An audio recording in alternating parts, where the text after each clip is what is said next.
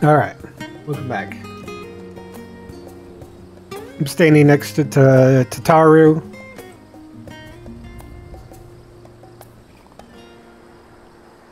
Who just offered to give me job gear at level 89. And then I went on quest to dye my job gear. My job gear has died. I am currently now ready to accept the next quest, Friends Gathered. I realize you just got lots to do before you depart, but depart, so I won't keep you any longer. I do hope you find a moment for yourself and that the others can as well. They said they were returning to the Baldassian Annex, though I doubt they stayed for long. If you decide to go looking for them, I suggest speaking with Kral first. I'm sure they would have told her their plans. I can read. I want to get rid of the hat for now. We'll put the hat back later. We're not in battle. And it's much nicer if you can see the face when it hits the cutscenes.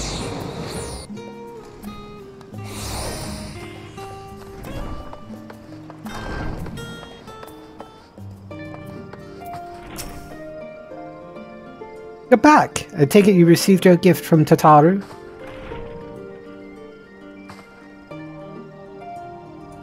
It was a surprise long in the making, with many long hours fighting to get everything just right. I'm glad to see it realized. It was a great success.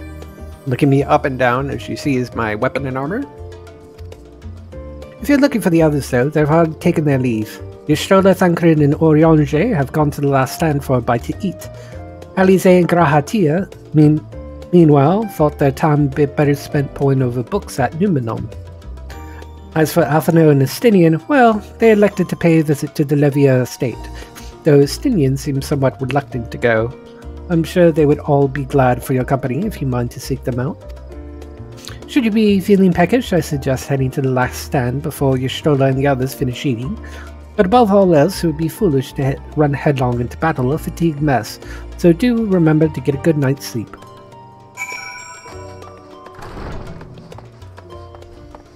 Of course, there's a specific order to do this all through. Last stand. Let's go.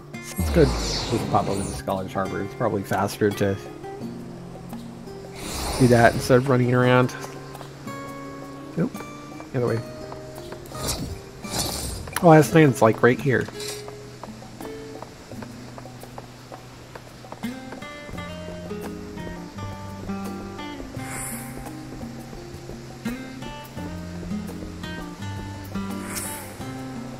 Amigos, come to make our trio quartet, have you? Please, have a seat. We'll see about getting you a drink.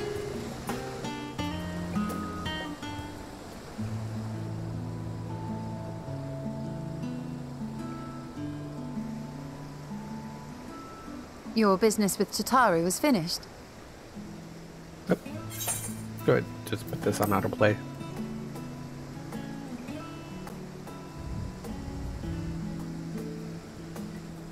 My, what a thoughtful surprise. Whatever would we do without her? Indeed. And she's right, you know. It hasn't been all doom and gloom. Feels like a lifetime ago that Master Louis Soir gathered us together to form the Circle of Knowing. Since then, we have experienced much. But rather than feeling wiser, the more I learn, the more I find my knowledge lacking.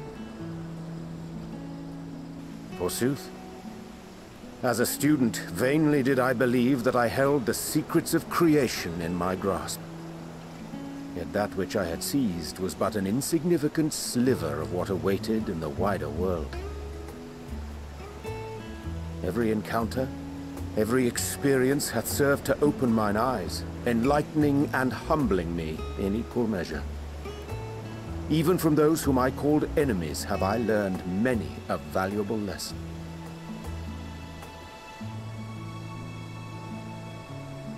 What will we learn at the edge of the universe, I wonder?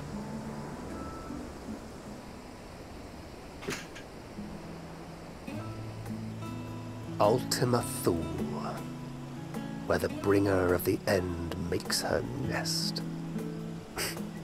I, for one, can't possibly imagine.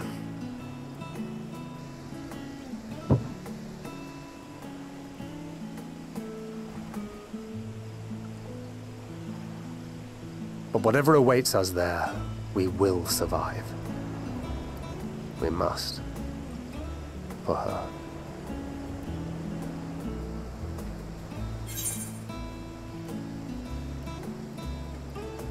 You've nothing to prove, not Tareen nor Mythilia. We'll get through this together. Just make sure you bring enough ammunition.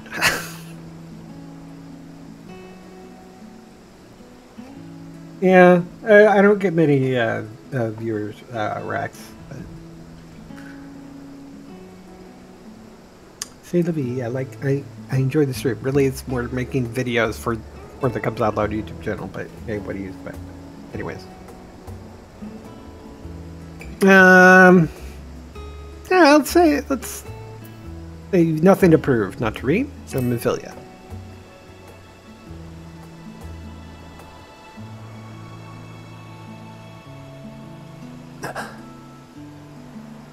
Is aught the matter?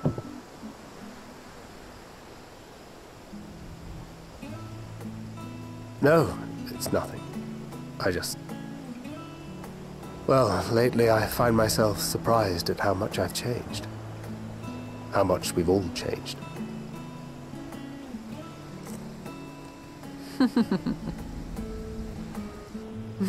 We've come far together, and if we have aught to say about it, we'll go further still. Aye, we will avert this calamity and return home. I'll say this on the story. For which we It's must give really thought good. To what we hope to achieve. I just after like the proverbial Shadowbringers better. dust is settled. What with the Primals and Ascians all but dealt with, I suppose we'll need to look for new hobbies. In all seriousness, though, in uniting to overcome a common foe, the disparate peoples of the world have found a way forward together. It's a truly gratifying sight to see. This is actually my second playthrough of the story. Indeed. Though it was many years in the making, we have successfully set in motion the gears of fundamental change. With this, we have fulfilled our humble role as a symbol of hope. And I dare say it is time to bow out. After all, there is no shortage of hands to bear the torch in our stead.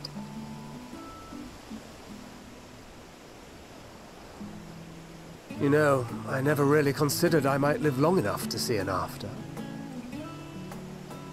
But even if my time as a scion came to an end, I don't expect that much would change.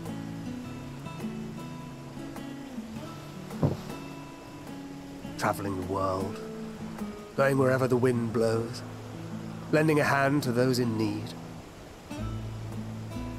A journey for journey's sake. It doth suit thee well.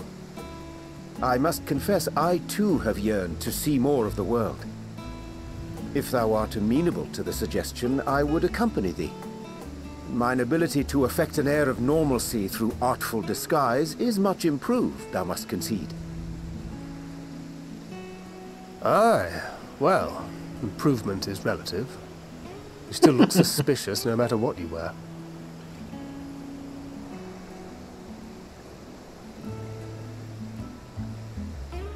What of you, Ishtola? Any grand plans? Why, continue my quest for knowledge, naturally. To begin with, I wish to know the state of the reflections, to which end I must find a means to travel between worlds.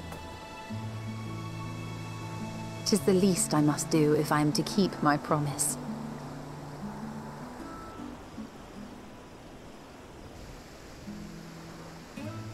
Should my pursuits prove unduly arduous, I won't hesitate to call on you. And in return, I will take you to see Reen one day. I'm sure you cannot wait to see the fine young woman she has become. Spare me. Come on, Dad Grid. And what of thee? What wouldst thou pursue at duty's end?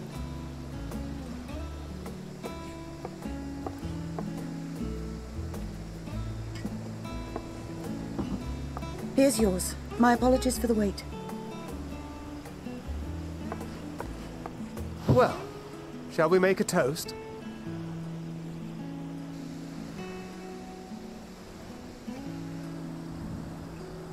To victory.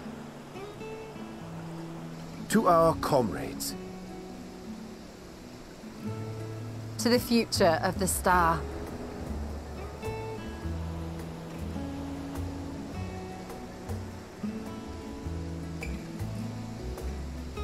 Who to think Oriange would have ale instead of wine, which both Shola and I are having. I'm assuming based off the glasses and bugs.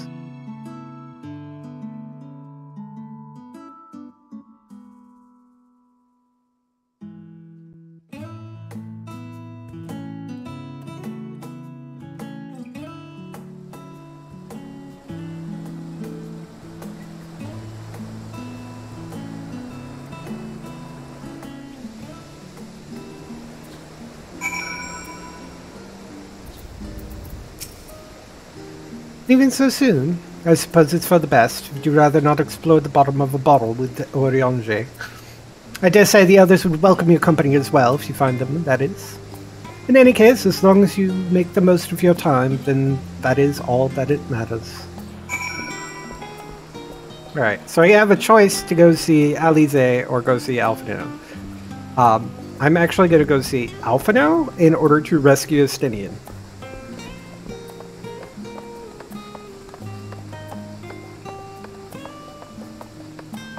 Also, knowing the current state of Alize and Graha,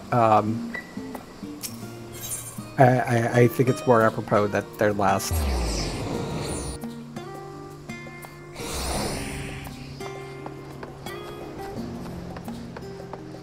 Oh, Estinian's out of his armor.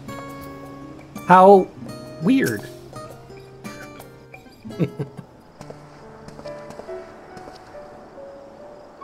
Hey. How'd everything go? What brings you here?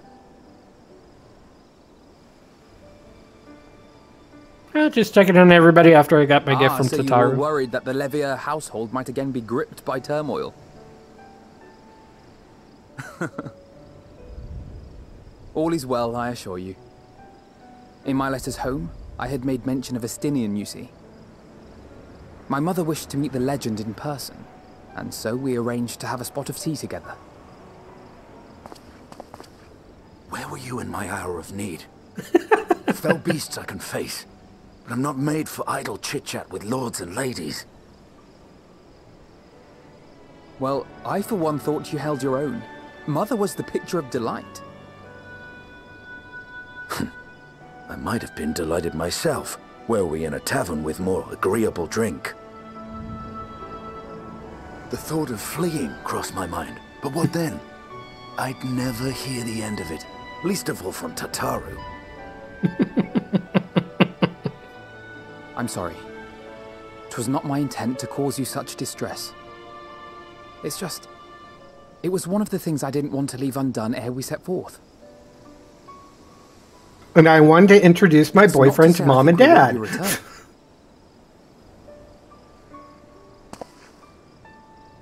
Yet, given what lies ahead, I did not wish to leave for later that which I could do today. After all, tomorrow is never promised. It's fine. Not like I had better things to do.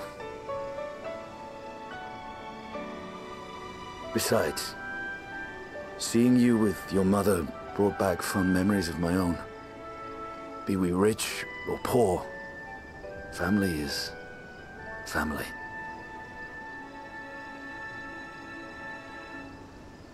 Well, it's past time we were on our way.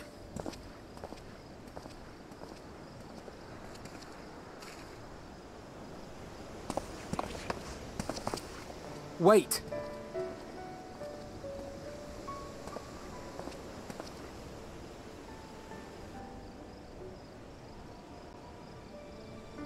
Since I left home, I've made a great many mistakes. Mistakes for which I can never make amends. But through it all, You didn't give up on me. To have returned here with you at my side, it means more to me than you know.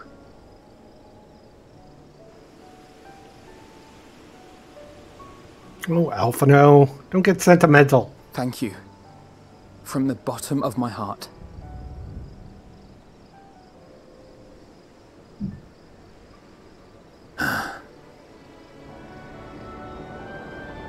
Forgive me, but it needed to be said. I'm the one who owes you thanks. Were it not for you, I would not be alive today, nor come to terms with Nidhogg's spirit. I am ever grateful.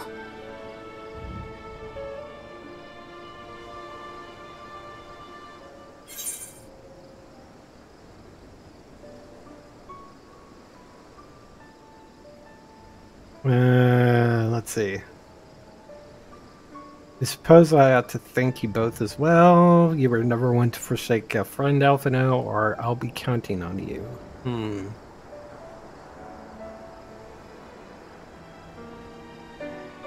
You were never one to forsake a friend, Alphino.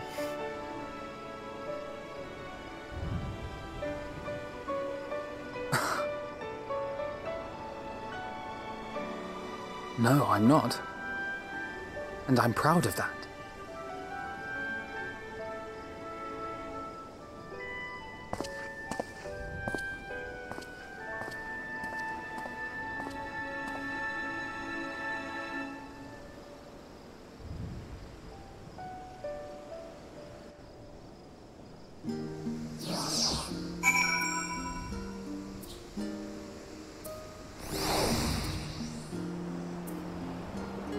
Alright. Time to go see Alize and Graha, who are way over here by Numenon.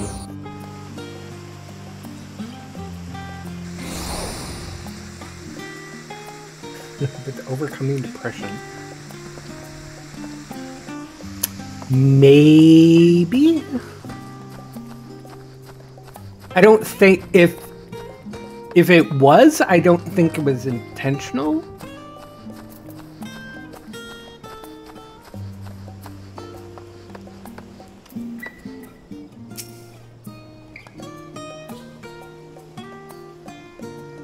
You try speaking with Alize, and she's fast asleep.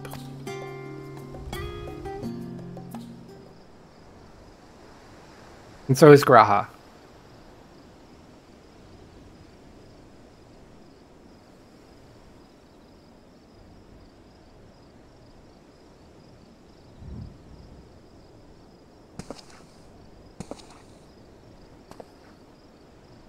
I'll just sit here and take a nap with you guys.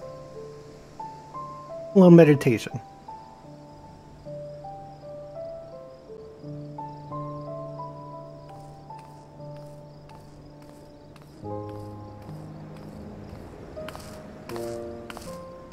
Oh.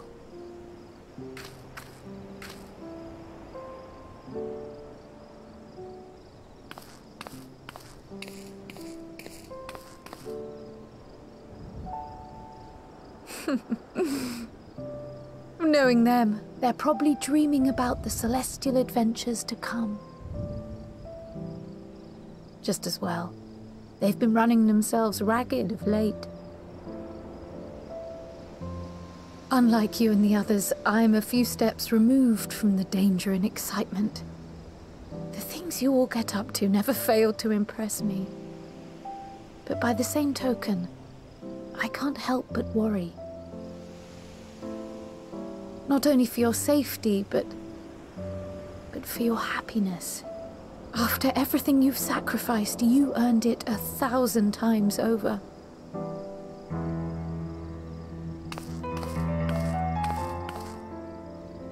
From the simple pleasures of tucking into a hearty meal or collapsing into a comfortable bed,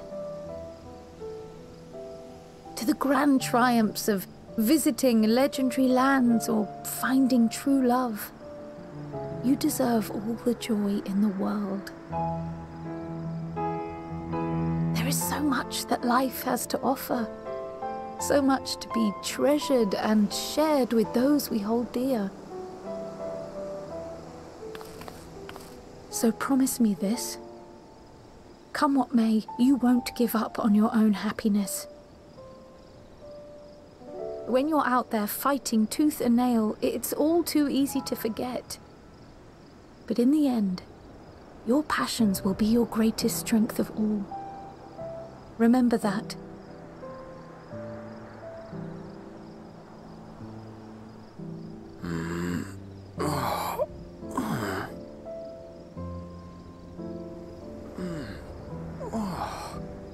Good morning. Feels familiar. Well, 'tis good to be...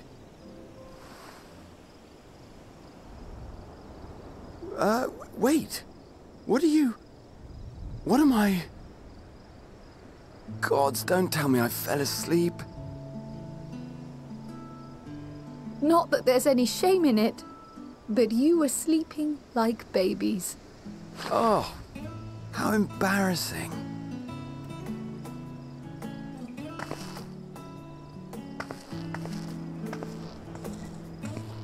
Not a word to anyone. Understood? Not one word.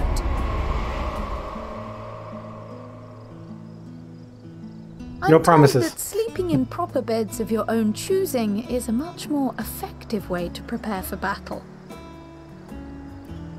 Oh. So, what were the two of you doing here? I had a few books to return to the library. Thought I'd take care of it while I could. And you? And checking on you.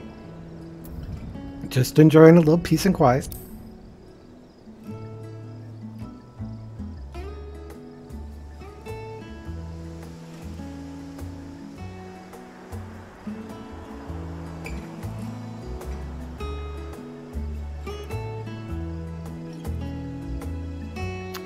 You know, I probably would, despite the fact that she said not one word, I'd probably end up telling somebody. At the most opportune.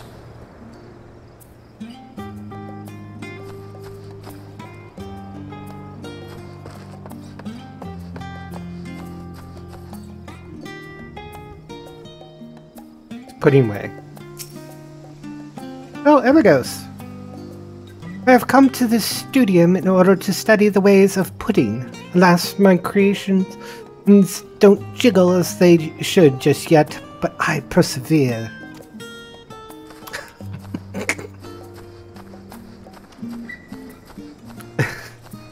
Can I tell her it's like, you know, I would recommend if you really want to know about pudding, it'd probably be better if you went to a better culinary institution like the Bismarck in the Culinarians Guild in Limsa Lamensa. Not the Studium or anywhere in Charlian. I will say this, Charlian has a lack of culinary experts, except for the Last Stand. That's like last bastion of hope of any culinary goodness in Charlian. Anyways, let's go back to the Baldessian Annex and go to bed.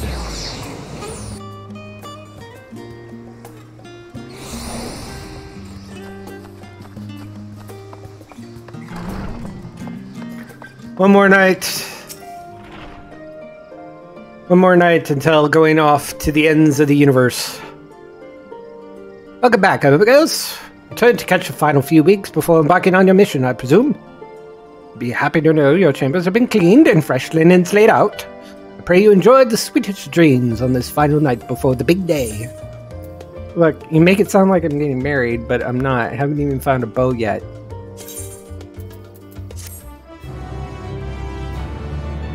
I haven't shipped Emigos with anybody. I've shipped Eligos with Enzar Slofferson, the Storm Marshal. I've I've shipped Essegos with Pippinal Din, the current Flame Marshal.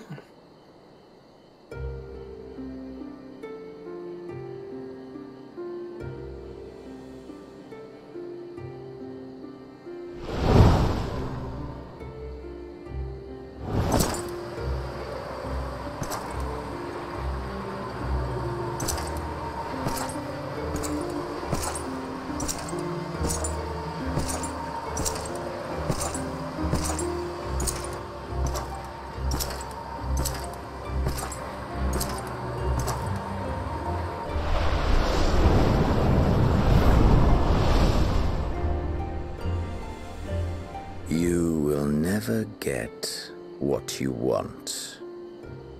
Not even the battle you pine for so dearly.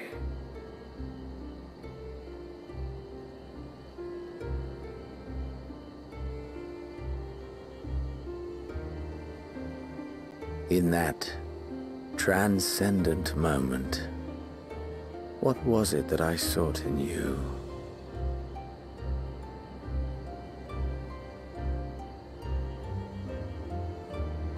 And what was it that you sought in me?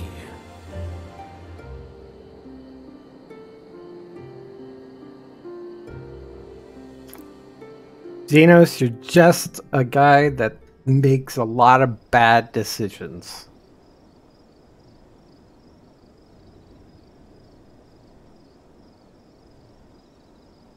I mean, I sought to stop you and drive you off. That's it.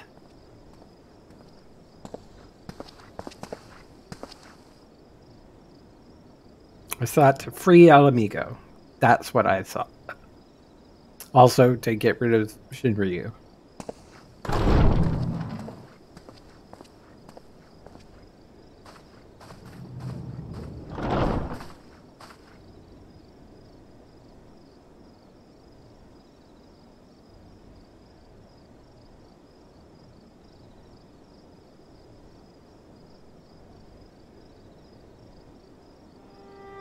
How often have we thus assembled? To combine our knowledge and seek solutions to the problems before us. Back at the Waking Sands, it was all we could do to address the most minor of troubles. Who could have realized what we'd find when we began to look to the sources of the realm's woes? At the Rising Stones, we made great strides and shared many moments, from the joyous to the sorrowful.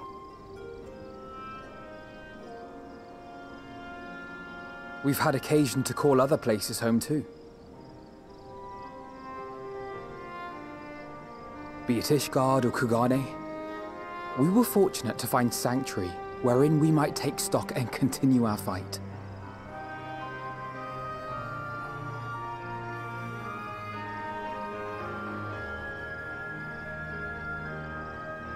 I was honored to host this company in the Crystarium, to stand with you all as we confronted the truth of the star itself.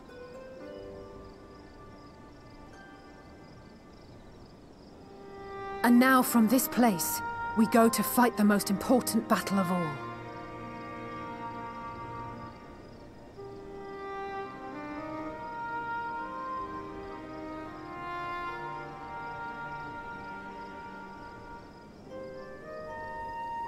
The Forum has sent word.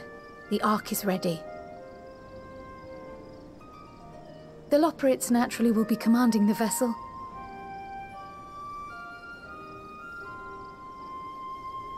They will see the 8 of you to Ultima Thule.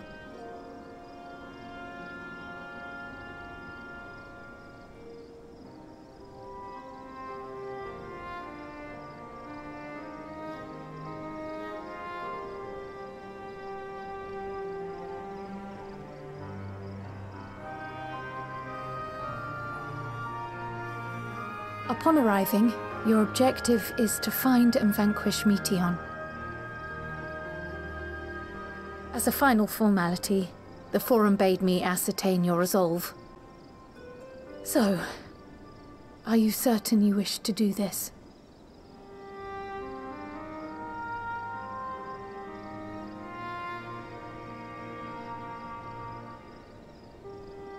We are.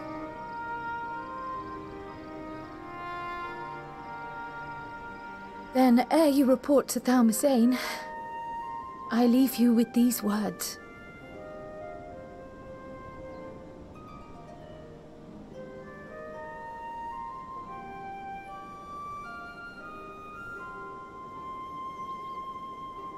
You must triumph. What that means will differ for each of you. To make it back home, or to simply avert doom, or perhaps something else altogether. Yet whatever it is that drives you, I have faith in its power to see you through. So please, triumph.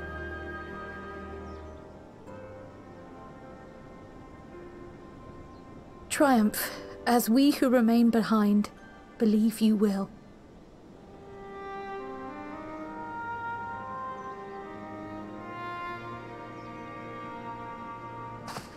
Let us be off then.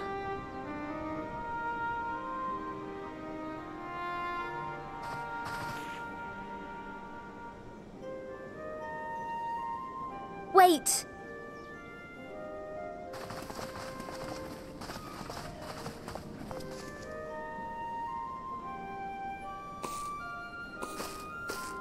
Both Kryl and I will be there to see you off, but as your receptionist, I feel I need to say this here.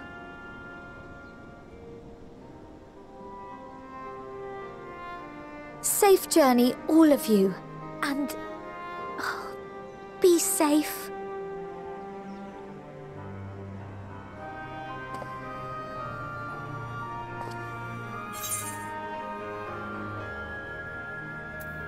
You can count on it.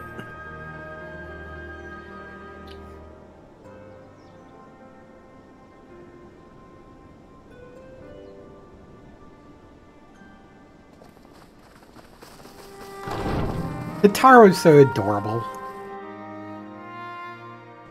I can't bear to see her cry. It makes me cry and just become a mess.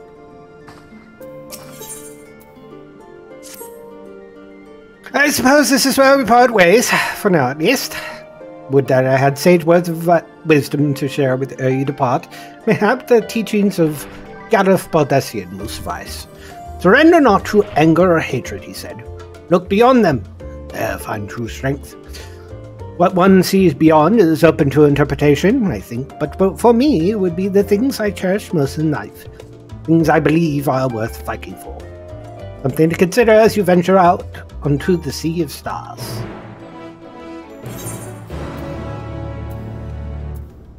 Alright. We go to Korea.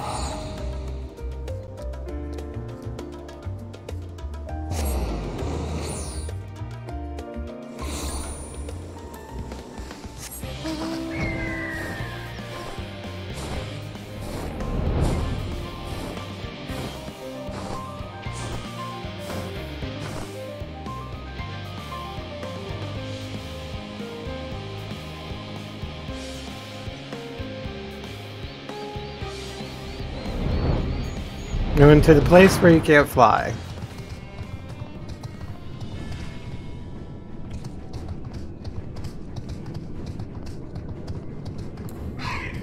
Look at all these people. We got Alpha! Q. Alpha appears to be trying to cheer you on. Omega. Bleep bloop. A miniature model of Omega appears to be staring intently at the Ark. Got Inanna, we got Coltene, Hoyer Boulder, Emmeline, Aaronvel, Varshan, Luida, and Vilson, and all of the rest. Back to first one. I'm not going to spend the time talking to everybody.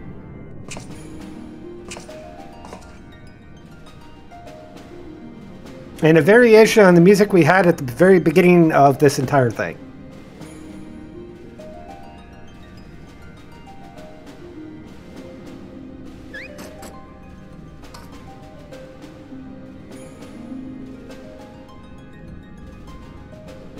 all present and accounted for? Good. As you will have heard, the Ark is ready. All that remains is to board and be on your way. I've seen my fair share of tight schedules, but this was bloody murder. But we did it. We finished the ship. It's safe, fit for purpose, and looks good to boot. Aye, it's a garland through and through. I really don't know what we'd do without you. Thank you for everything. Don't mention it. Ever since that episode with Omega, I've been toying with the idea of starfaring vessels. And as they say, necessity is the mother of invention. We've learned a lot, let me tell you. In case you're wondering about payment, the ongoing existence of the world ought to do. Feel free to throw in a colorful recounting of your journey on your return.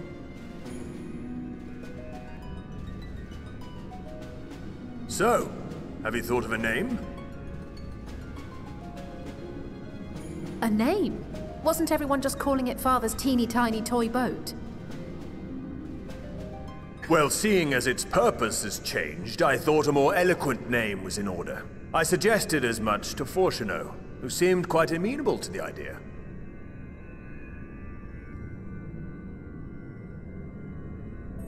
As you know, this vessel is the culmination of heretofore unprecedented collaboration. And though said collaboration is owed to the Scions, there is another whose noble deeds made our work possible.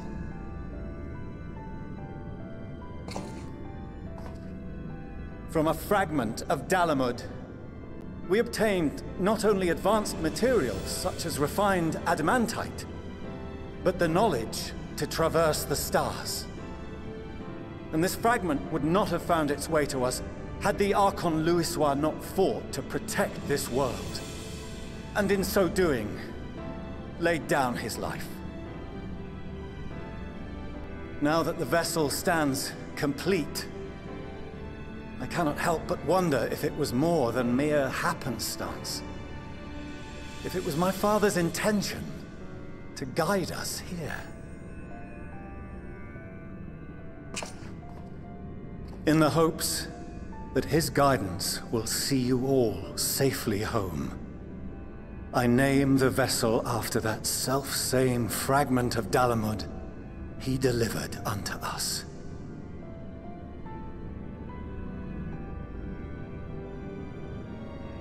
The Starship Ragnarok.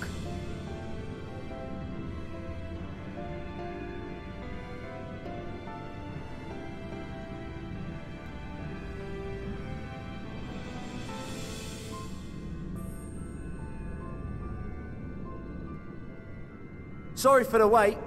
I got everyone you asked for, and not a one less. There's the car.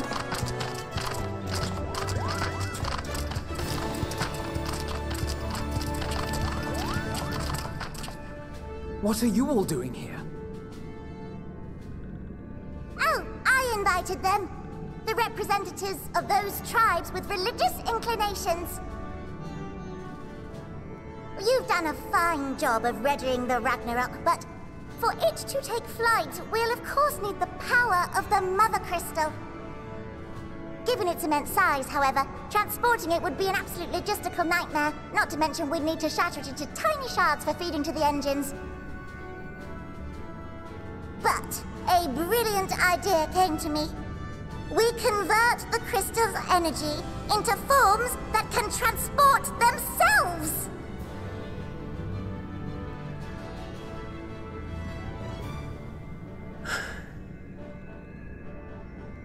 Thou wouldst employ summoning, or should I say its precursor, creation magics. Care to explain for our benefit? As you may have witnessed at Bestway's Burrow, the Loporrits are capable of creation magics, which they use to shape the moon's environment. Yet simple though they make it seem, 'tis a highly advanced and exacting art. To perform it correctly requireth that the wielder holdeth the object in his mind's eye in clearest detail. Hence the ancients' meticulous management of concepts. Drawing upon this art, the Ascians conceived of summoning as we know it. A derivative that replaceth the complexity of concepts with the simplicity of zealotry to make manifest a creation.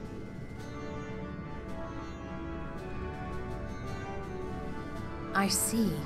By combining the Loporrit's magics and the tribe's faith, we convert the Mother Crystal into primals of purer form and greater obedience. Summoning as it was intended, one might say. Indeed! Indeed! While Hydaelyn gave us the ability to use creation magics, she forbade us from using it to make anything possessed of a soul, or similar. She didn't say anything about fulfilling the desires of others, though. So, borrowing our friend's faith, we'll create deities using the Mother Crystal's power and send them to the Ragnarok! Am I the only one here concerned about the risk of being turned into a tempered minion? Oh, right, I was getting to that. From what I've read in Sharlayan tomes, it appears the Ascians incorporated an additional nasty element into their summoning method. The fervent desire to assimilate others into one's belief. Beings thus created are instilled with the self-same desire and use their powers to enthrall people, starting with the summoner. In contrast, our creation magics, the original and the best, except no substitutes, don't incorporate any of that rubbish, so there's no risk of tempering. I mean, if the being was on the scale of Zodiac, you might feel a little tug, but I think we'll be safe enough.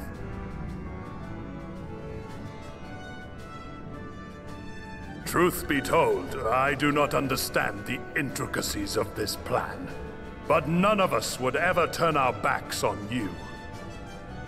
When the avatars of our faith ran amok, you intervened without decrying we who birthed them. Where others vilified and suppressed us, you offered understanding and friendship.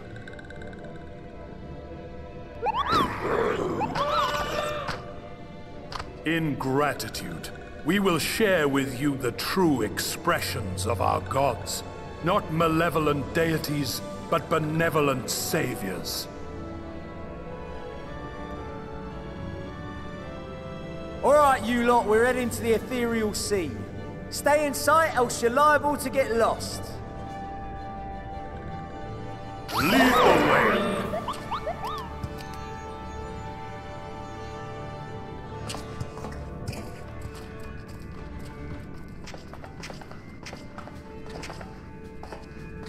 May we have a moment? In anticipation of the day man might journey to the stars, we developed these.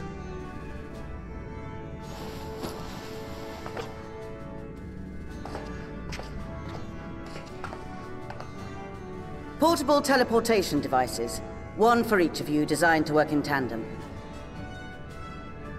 Press the button on one, and in a matter of moments, all 8 will activate and send their owners back to the Ragnarok. There is no telling what hazards you may encounter. If you find yourself separated or lost, please do not hesitate to use them. Be safe, all of you, and come back.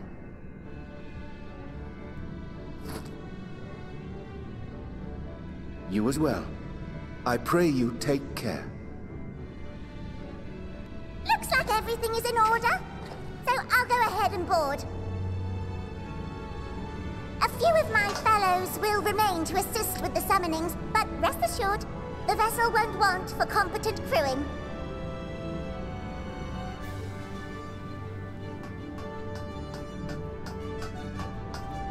If you are ready, then you should board as well.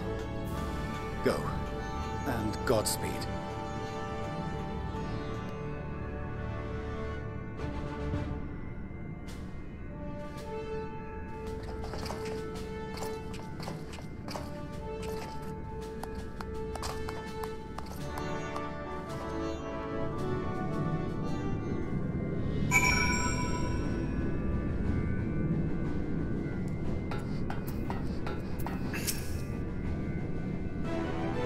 If you come this way, I will direct you to the bridge. Upon boarding the Ragnarok, several cutscenes will play in sequence. It is recommended that you set aside sufficient time to view these scenes in their entirety. See. Yeah, I think I got sufficient time. Off to Ultima Thule!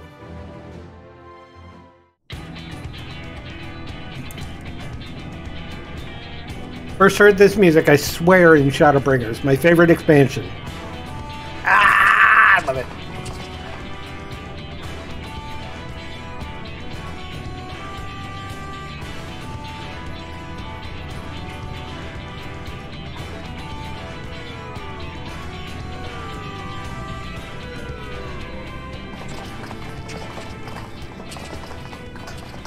I love how the pilot is sleeping away. I hope you have everything, because I can't be bothered turning back.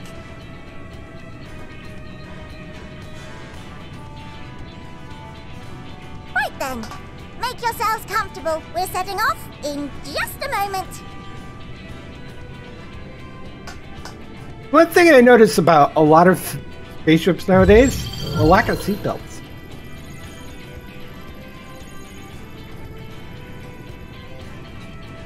It's incredible.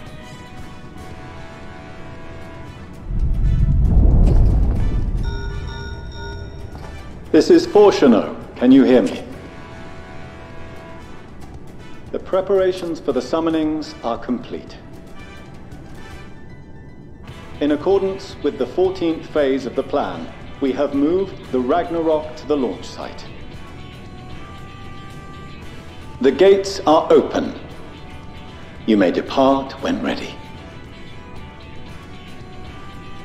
So, are we ready? As ready as we'll ever be. Let's get going.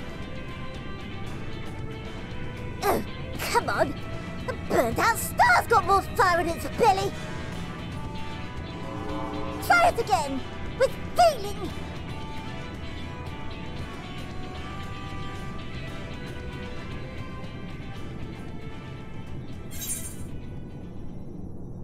Issue the command launch or have Alphino do the honors.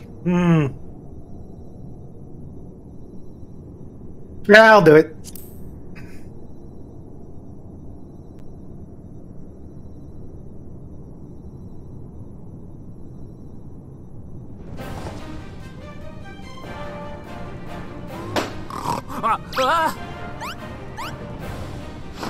Engage! Engage!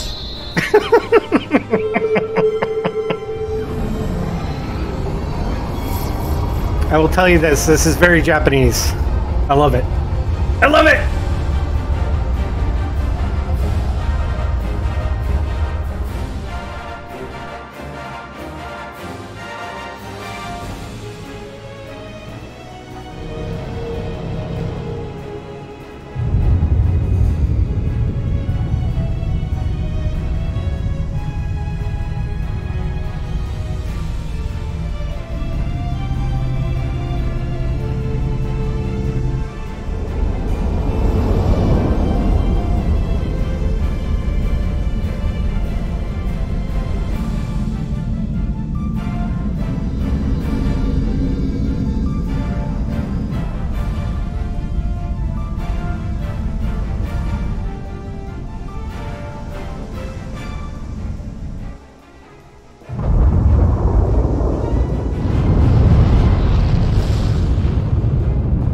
And the summonings commence.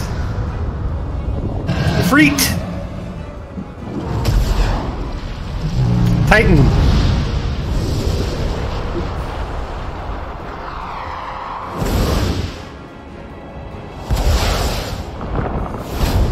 Leviathan.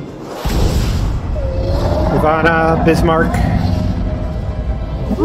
Good King Mogamog the 12th. Gotta say the whole thing. I love this part. Ah! That I must carry landwalkers into the sky! I cannot imagine a greater indignity! Do not sulk so, for thy mighty winds exist not only to buffet and batter. Nay, they may serve also to thrust forth with vigor. Such is thy glory, and thus it is an occasion to rejoice. So come, let us revel! I love Susano so much.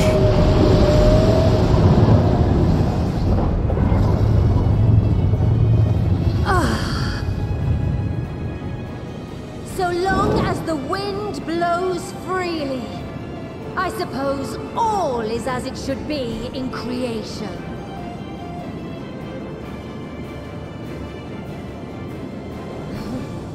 I will render unto them a storm, that they may pierce the firmament and fly free!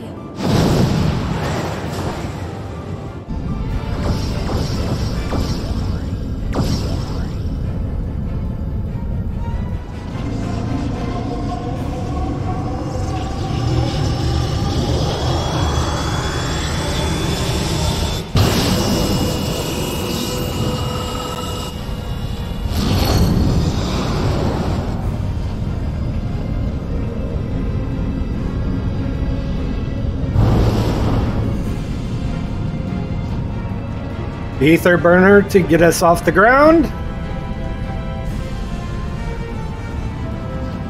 And the hopper technology, I forgot what they called it. Get them across space and time. Basically, they're jumping out of hyperspace.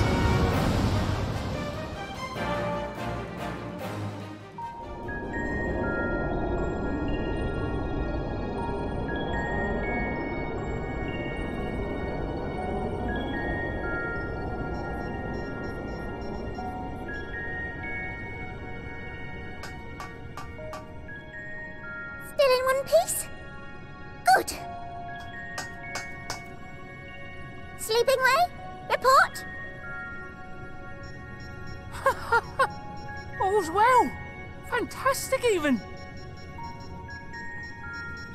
Thanks to the power of those primals, the engines are roaring and we're ripping along.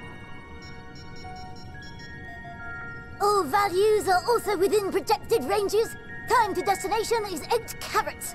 Perhaps 7 at a pinch.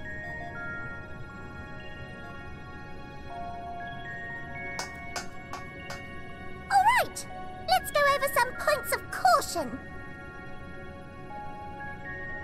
Our destination, as you know, is Ultima Thule.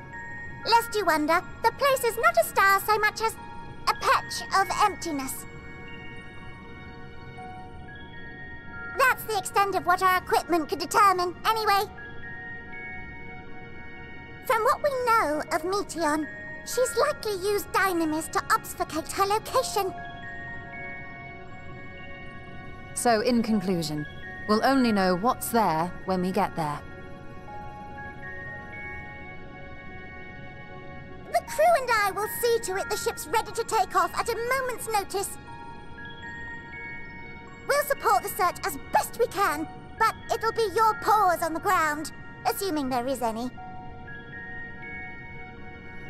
But everything will be fine, I'm sure. Hydaelyn believes in you, so you ought to believe in yourselves. Just don't do anything I wouldn't, like waiting too long to use those portable teleporters of yours. Personally, at the slightest sign of trouble, I'd mash the button to bits, and you should as well.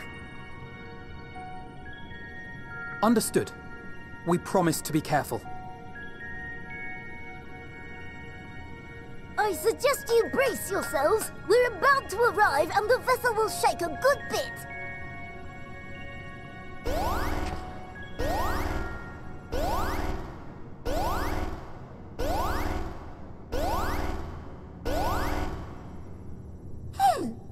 What is this?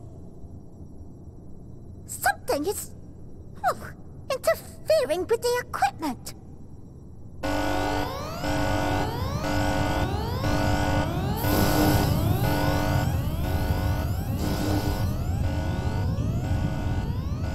Greetings.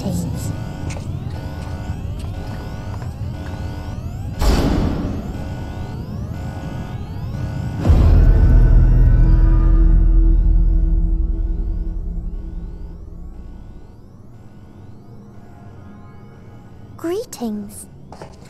Can you hear me?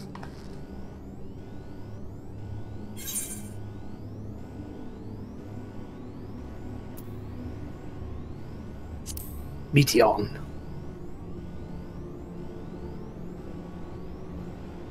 So this is Meteon. Oh.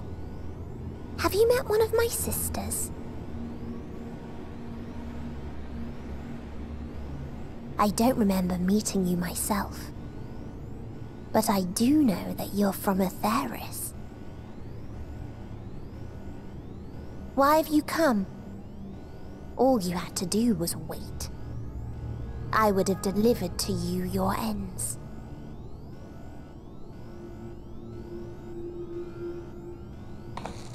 We didn't ask for that. I don't understand. All life is destined to end. Why choose to prolong your suffering? Effort, ambition, love, they amount to naught. Happiness, should you find it, is inevitably lost, stolen away by events beyond your control. There is no logic nor meaning in it. You think there is. Convince yourselves. But it's all a cruel accident.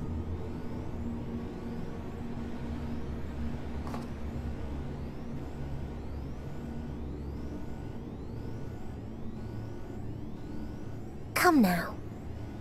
I speak the truth. A truth you would recognize if you looked up at the night sky. Unbroken emptiness. Cold, dark, and silent. Your world, like every other, is but a blemish upon its perfect fabric. Life is an anomaly. It is unnatural and cannot continue. The sooner you accept this, the easier it will be. Just to be clear, we're not here to argue with you. We know that life is fleeting, and that in the short time we have it, we're not assured happiness.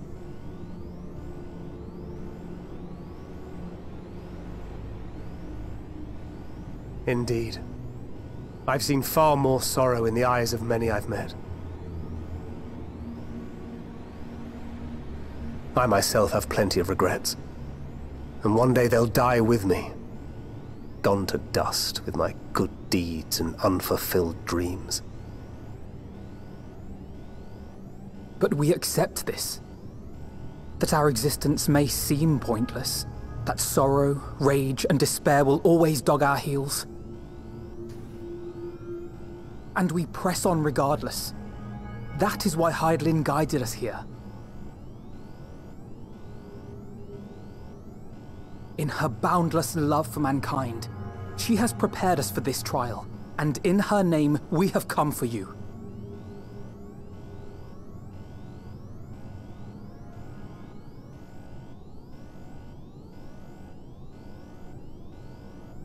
Yes, I sense it. A burning passion like unto fury. I know it well. For the same passion once burned in many a star before yours.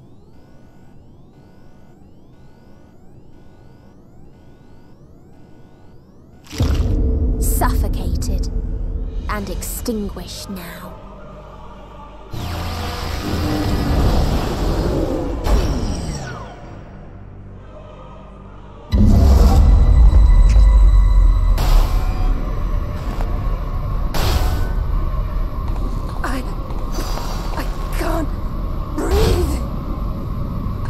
You approach the bounds of my ultimatum, where emotions dictate reality, where resignation and acceptance unite to embrace the end,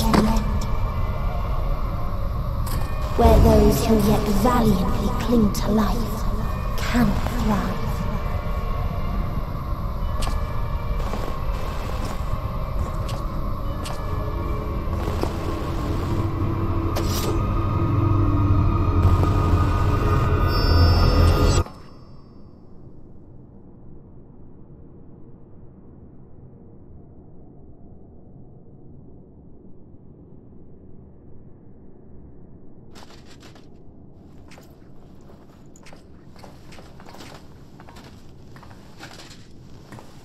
By the Fury.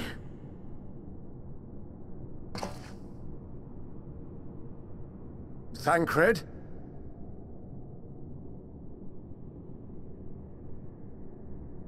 Meteon has gone as well. Mayhap he awakened first and gave chase.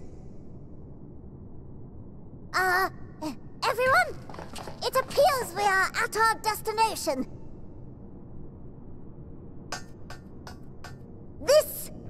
This is Ultima Thule. Not that we knew what to expect, but I wasn't expecting this. From atmospheric composition to ambient temperatures, all readings are within permissible range. This place is capable of supporting life.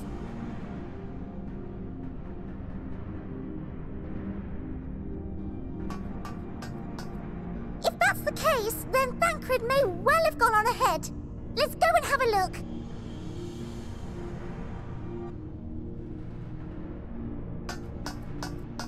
Meanwhile, I want the rest of you to perform a full inspection of the ship, as well as a biological scan.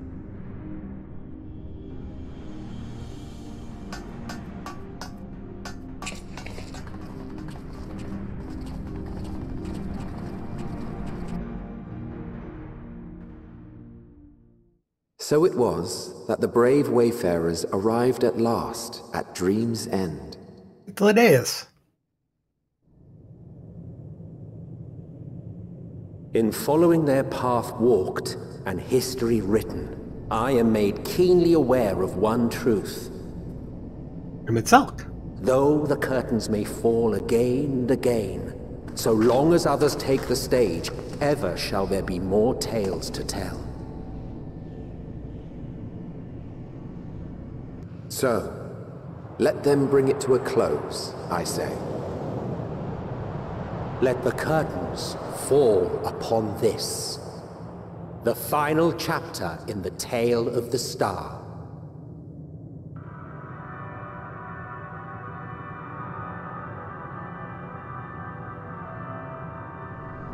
Is this a dead star? As I live and breathe, I live and breathe. Well, the environment itself shouldn't kill us. Well then, let us search for Thancred while exploring the area. The ship we leave in your care.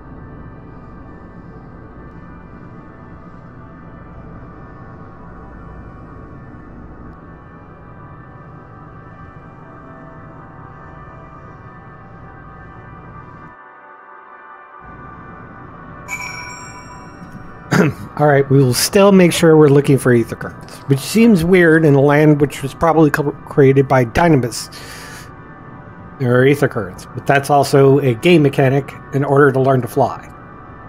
That's it. Alright, let's get the UI back. I can't guarantee that it will be of help in the strange surrounds, but I'm ready to provisions node in case of emergency. Of course, if you encounter any real danger here, I expect you to return to the Ragnarok at once.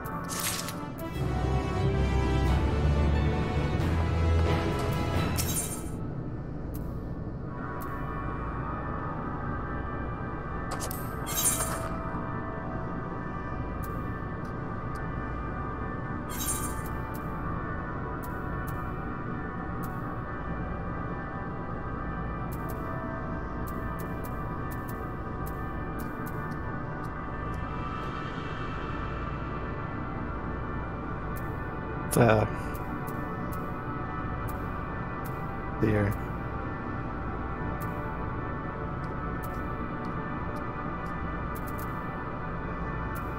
For good measure, let's see. Earring was at 85, so let's give me earrings of sling.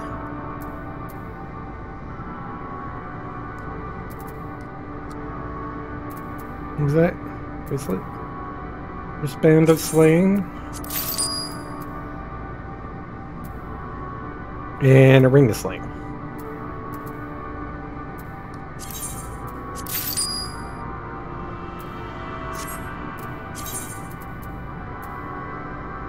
No. And of course, I didn't need to get any of those. I just need to make sure I updated my thing. Anyways, we're good.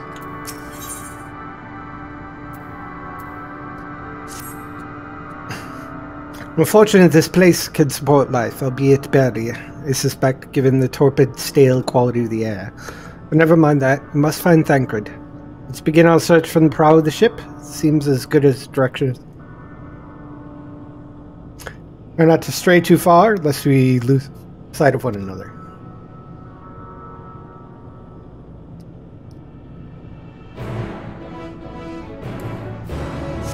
Oh.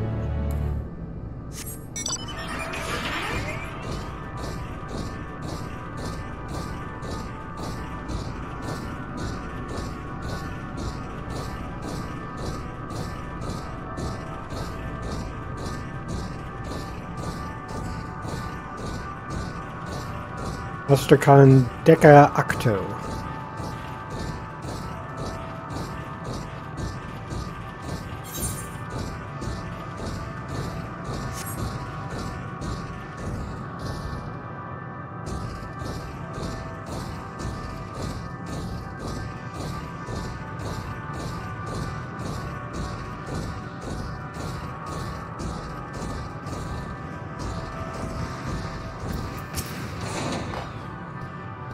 Ruins. But of what, I wonder? Perhaps we could find something to help us understand the nature of this place. Relic, an inscription, anything.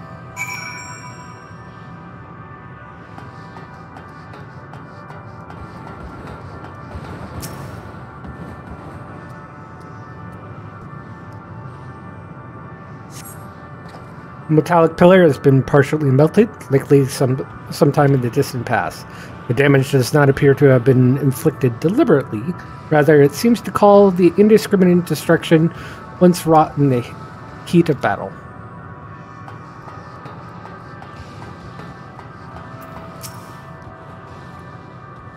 Look here, this part relatively intact. The intricate design of the top suggests it's man-made, though its builders have surely not been as we conceive of them. Having said that, I swear I've seen this pattern before.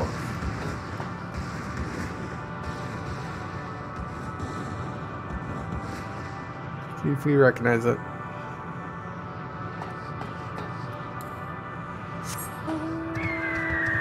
Oh. I can't fly yet, so...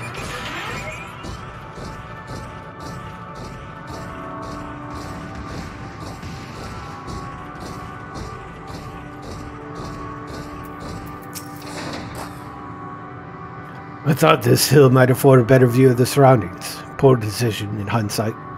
Beside the light from the ship, it's all shrouded in darkness. Thancred is here, I'd never knew it. From what I can tell, we are near the edge of an island. You can call it that, surrounded by floating debris.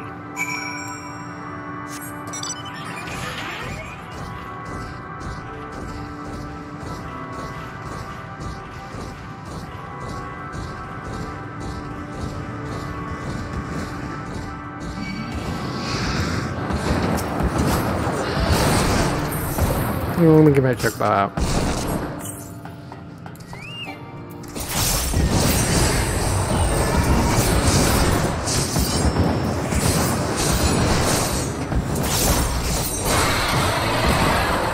Nope.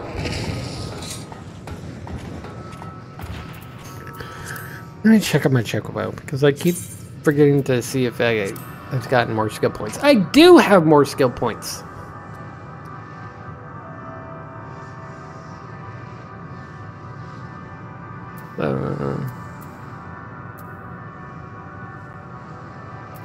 They're focusing on healer.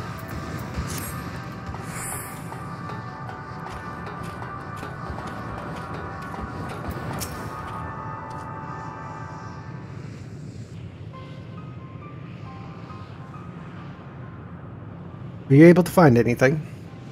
Yeah. Let's make this so I can read it. As I feared, and still no trace of Thancred.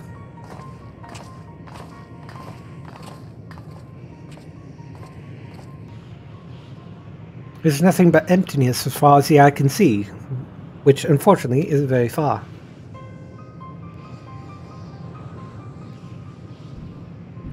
Though I can't help but suspect that someone or something is here. There are times where I sense it's drawing close, and then a chill washes over me, leaving me exhausted, leaving me with feelings of death and anguish.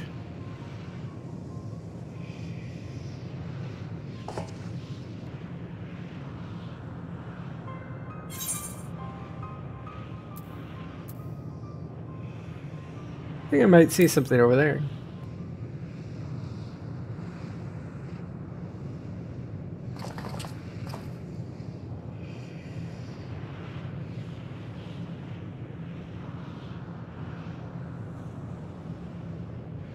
What are you talking about? There's nothing there.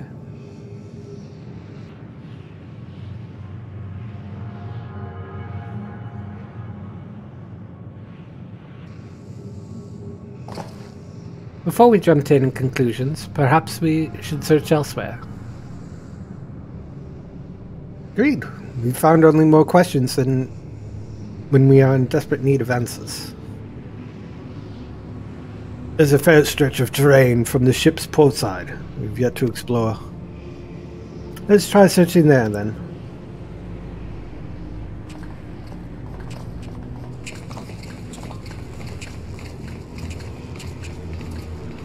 Let me go some word before we join the others.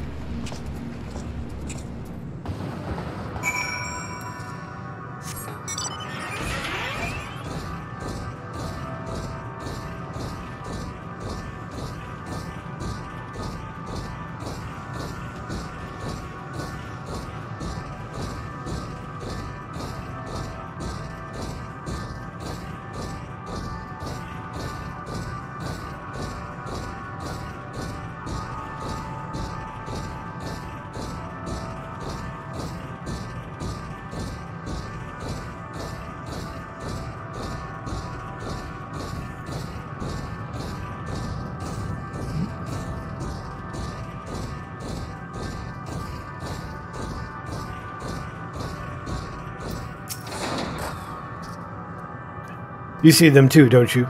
The dragons? Yep. As I thought, their presence is tenuous at best, but there's no mistaking it. No doubt your bond with Midgardsormr and mine with Nidhogg is what allows us to perceive them.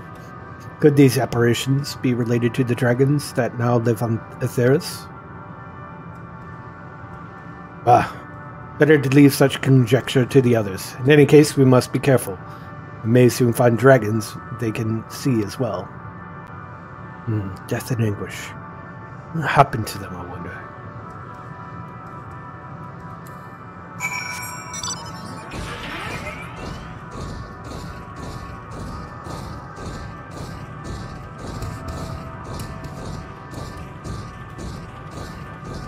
Aetheryte.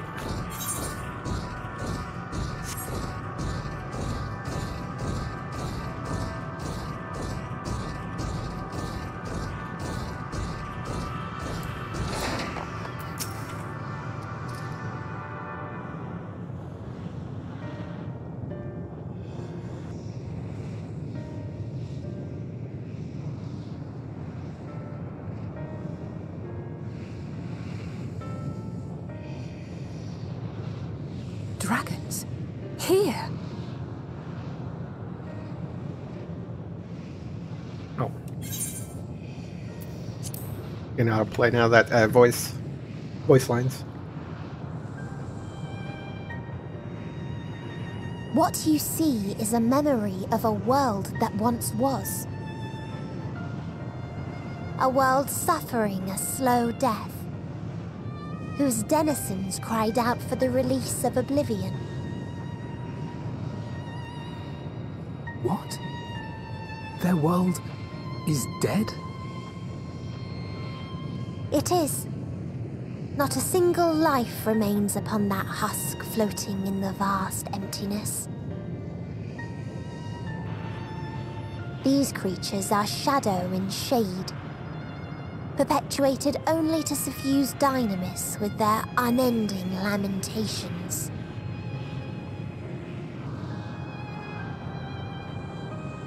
Our friend Thancred, where is he? A strange question. He is at your side, is he not? Oh yes. He is here and there, and everywhere within this space. He would tell you himself if he had form to form words.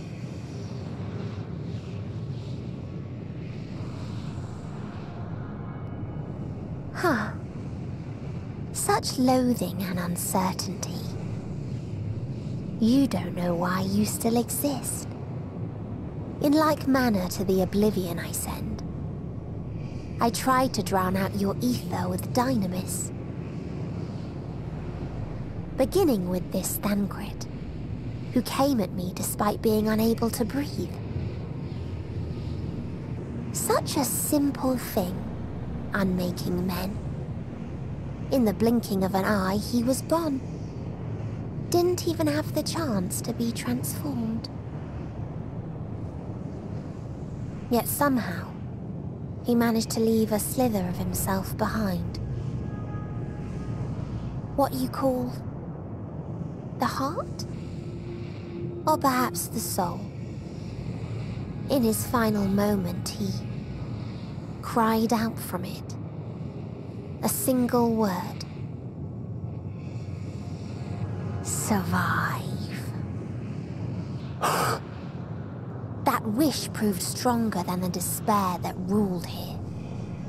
It overpowered it, causing this space to be remade. Into a place you can perceive, and where life can endure. That you draw breath is proof that his soul lives on. For how long, however, remains to be seen. Well then, we should hurry and tend to business.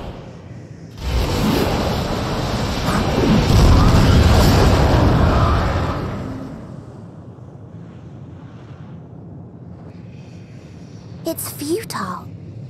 You will never reach the true me. I told you, emotions dictate reality in this space. Such changes as you might work will not alter in its nature. You may see, but you cannot touch.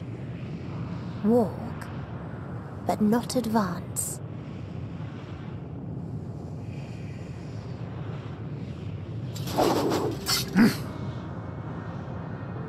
Meteon holds too much sway here. How do we contend with a foe who can unmake us on a whim?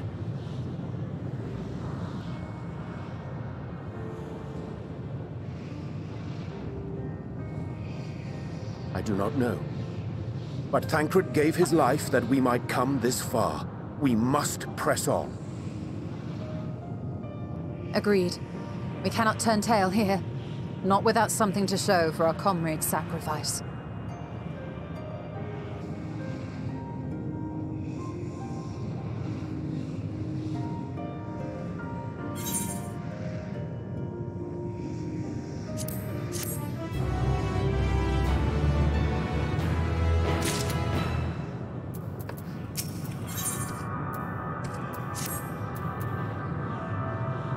So without body, a form of being with which we are not wholly unfamiliar. Indeed, as we existed in a similar state when residing in the first. The circumstances are rather more dire than that, 'tis true, but I choose to believe he is not forever lost to us. Regardless, in sacrifice he hath afforded us a chance to prevail. Let us not squander it, and ascertain the nature of this realm that we might confront and defeat Meteion. Justinian, amigos, would you accompany me in speaking with these dragons? Mayhap they can enlighten us. I would ask the rest of you to survey these surroundings. If there is a path that may lead us to our quarry, we must find it. Very well. We can reconvene here when everyone has finished. Meteion said these dragons were shadow and shade from a world whose denizens sought oblivion. As such, we are not like to be amenable to company, let alone conversation, so please be careful.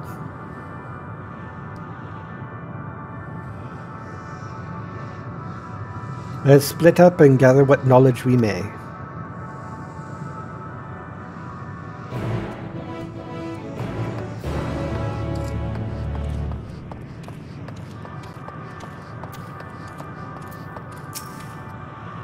Visitor, not of the star. Could thy slender hands bring plague to our world? Thy breath extinguish life's feeble flame? Oh, how we would adore thee, alas! With time our flesh shall wither, our souls fade, and so we wait for its inexorable march into oblivion. If thou art not to hasten our demise, I bid thee leave us.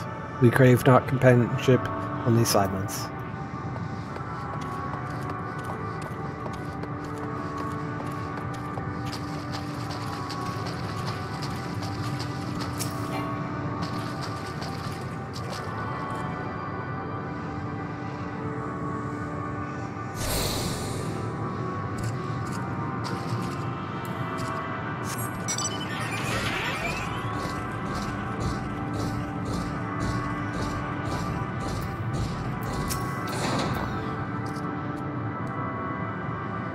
Beyond that distant veil, paradise lost, so glorious, so beautiful.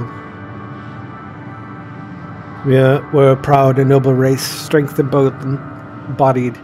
We knew only love before they came. Metal monstrosities of black and silver. No bonds of blood did they share, nor conviction did they have to guide them. A crushing defeat. Never had we known such shame. Still now are the winds, though none could fill these wings burdened by ignominy. We fly no more, only sink into oblivion.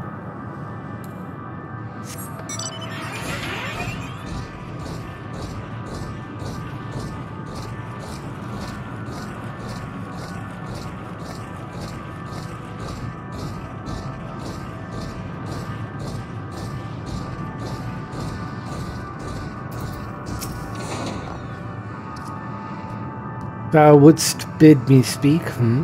Folly. I observed the lesson of stone. I shall not fly, nor speak, nor roar, only watch and wait and end.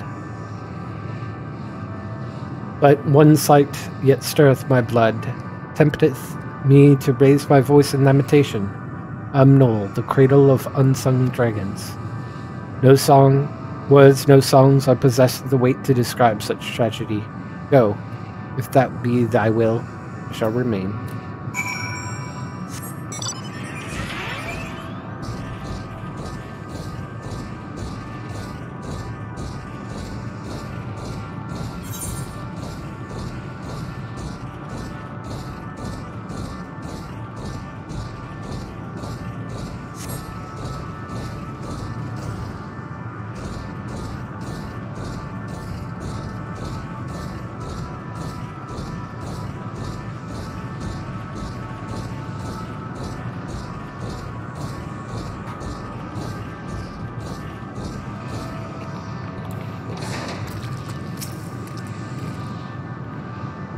They led you here as well, did they? It was described to me as the source of their woes and proof of their end. I think I'm beginning to see why. It's a hatching ground, or was. It seems similar in Aetheris. Midgard Sormer's kind must once have lived and thrived in a place such as this. Vitra said his father was driven from their ancestral home by war and strife. This then is the fate of those who remained. Let's have a look around. Maybe these eggs have more to tell than what had happened here.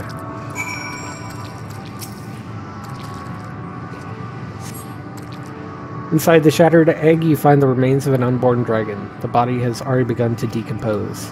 The gelatinous, half-dried membrane covering the corpse suggests it failed to emerge.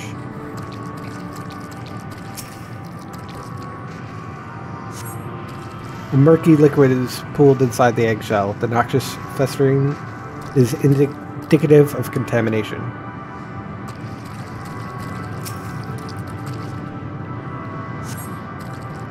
Gingerly lifting a large egg from the viscous mire, you peer inside and see a formless mass soaking in a pool of embryonic fluid. Your stomach churns as you return the egg to its resting place.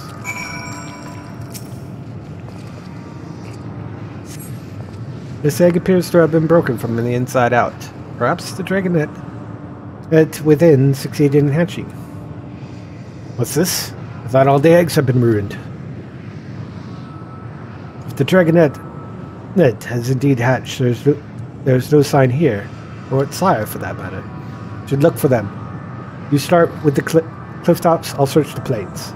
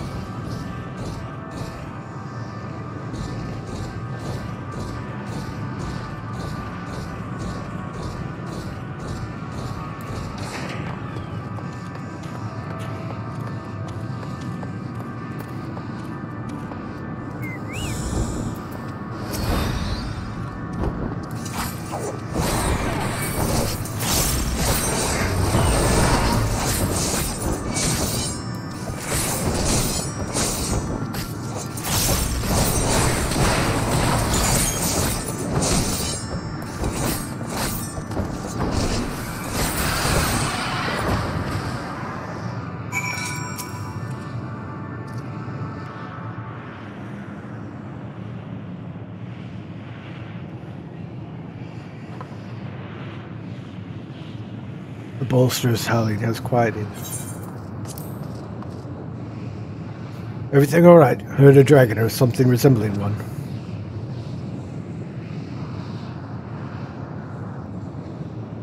Ah, I see what happened here. Was that your child? Perhaps some eggs within Amnol are indeed mine. If life within one did quicken, the beast that has slain may be of my blood. Yet I do not recognize it, twisted and malformed as it is. Not a dragon in truth, but a reminder of our failure, a testament to our shame. Explain.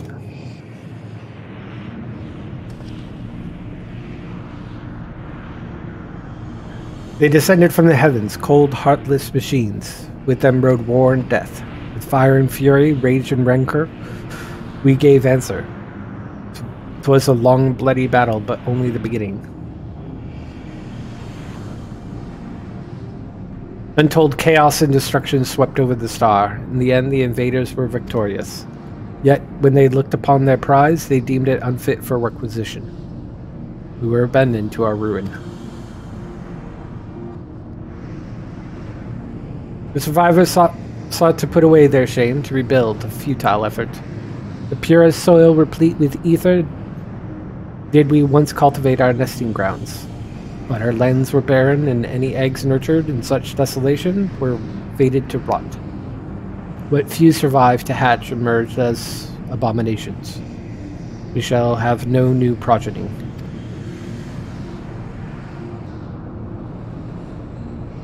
But there are dragons among you capable of journeying to other stars. That there are. Many would make the attempt, each bearing a clutch of eggs. The British stars were home to the harshest rulers, and the arrival of dragons incited contests of supremacy. When the fires faded, the wars lost and won. They too were reduced to ash and waste. It is the curse of those who seek life to be drawn into conflict, to conquer and be conquered. Vicious cycle we now choose to break. We tire of conflict, of everything. We wait now in sweet, merciful silence, free from strife and suffering, still as stone. Wait, you claim your kind is doomed? But there's another star.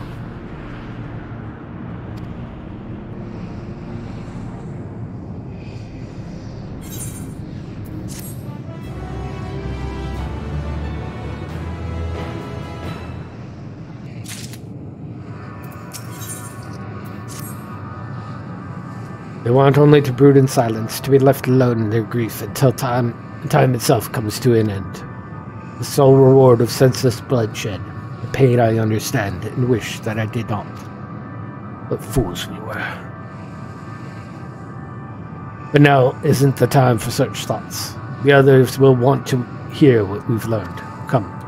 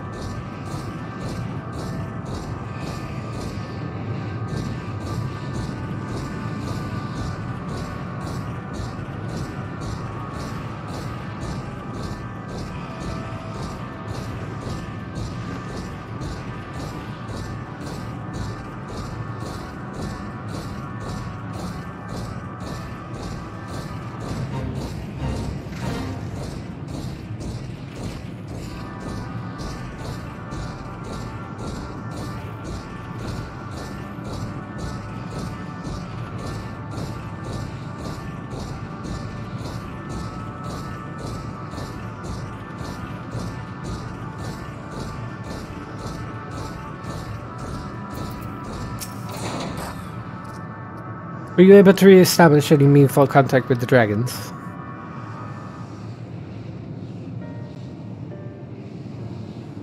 Exposition.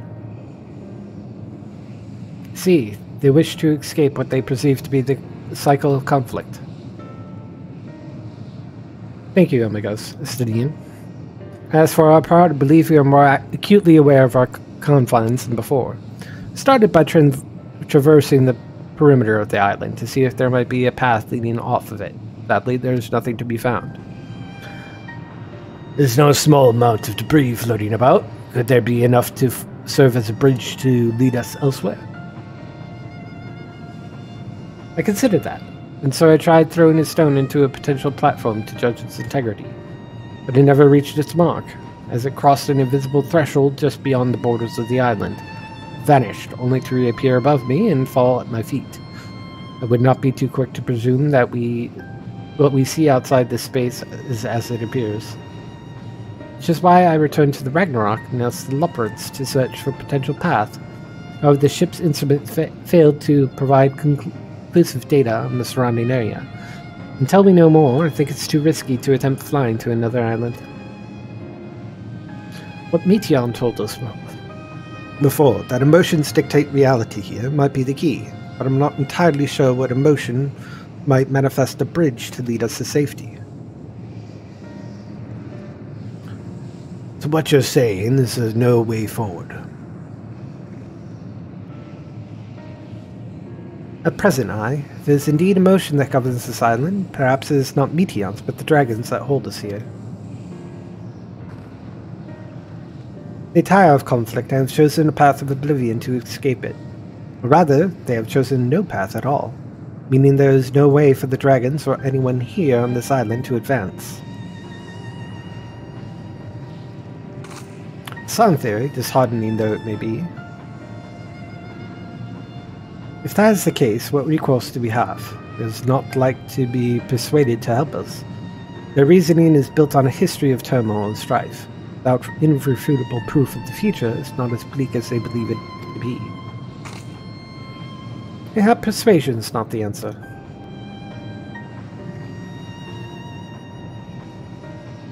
Meteon meant to unmake us then, and there on the Ragnarok, and she would have succeeded if not for Thancred's determination. She conceded it was strong enough to overpower the despair that otherwise rules Ultima Thule, and reshape it to a degree. Perhaps it can be done again in like manner, by overpowering the prevailing emotions. 'Twas Ultima Thule's architect, Meteon herself, against whom Thancred did pit himself in a clash of wills. Though I marked no leader among them as such, I did chance to encounter a dragon possessed of despair far more potent than others, potent enough mayhap to dictate the course of others, and thus their domain to follow. He spoke but few words, carefully chosen, their tone and timbre alone threatened to rend my heart in twain. Challenging his desire to remain may allow us to alter the island upon which we stand. Alas, I fear my vaunted rhetoric availed me not against his calcifying heart. Mayhap one of you will fare better.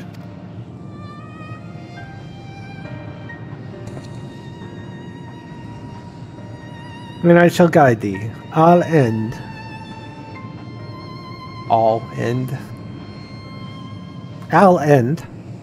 They call him in the dragon tongue. Thou wilt find him nearby, eyes fixed upon the water. Well, what have we to lose? Let's get going.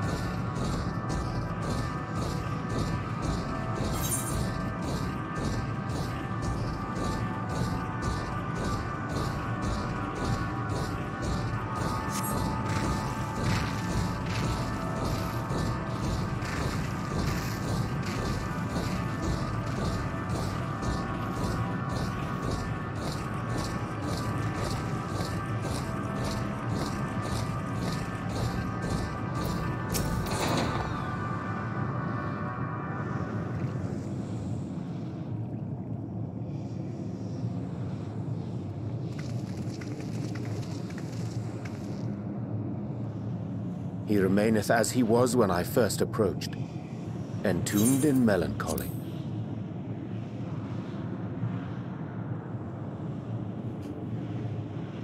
I see. Perhaps I could... I'll handle this.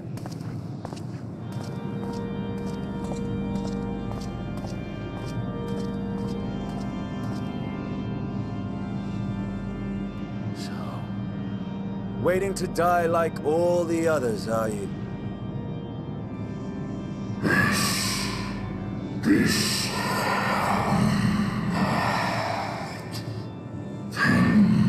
Our pride is crushed, our souls corrupted. The winds are stilled, and the heavens offer no comfort.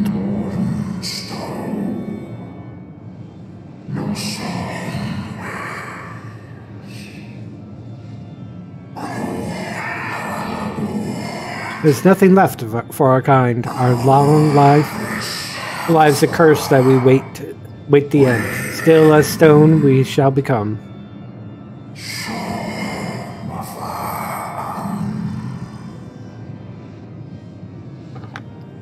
So you say. Yet your kind has found a new beginning on our star. One of you braved the expanse, bearing with him a clutch of eggs. They and their children now rule our skies, their song heard by all.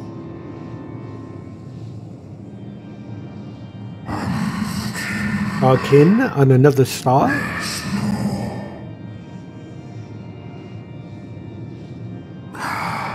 And yet, upon thee do I smell the blood of my brethren.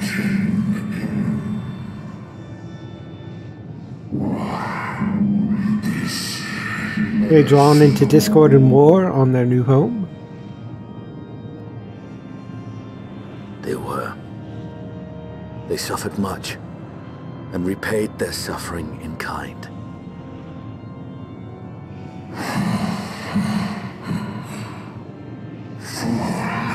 It mattereth not whither we fly.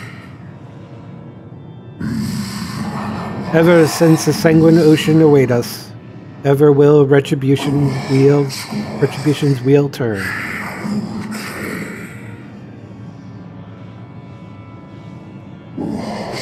And so, on the last of my pride as a dragon, I break free of this wheel.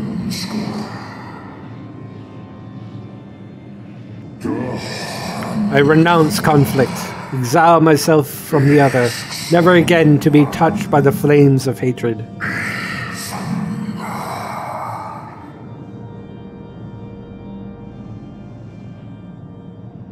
Had your brethren made the selfsame choice, my family might still be alive. Yet lasting peace does not come to those who simply retreat from conflict. No, you must be willing to confront it, to stare into the face of your foe, and see yourself in him. Only then can you break the cycle of torment and tragedy. This lesson, a dear friend taught me at the risk of his life. There is no nobility in your penance. You wallow in self-pity. And after everything we've endured, we will not let you stop us.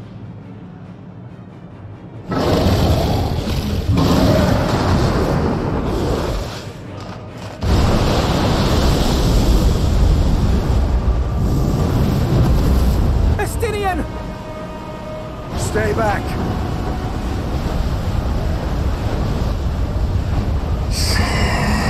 We tire of war. We tire of turmoil.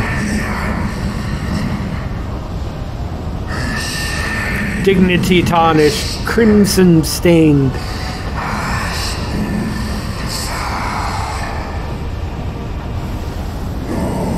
Our misery, our shame, too much to bear.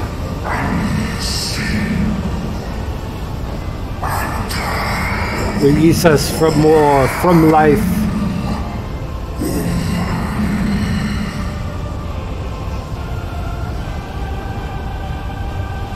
I see. Theirs is the emotion that bars our way. The rest is up to you.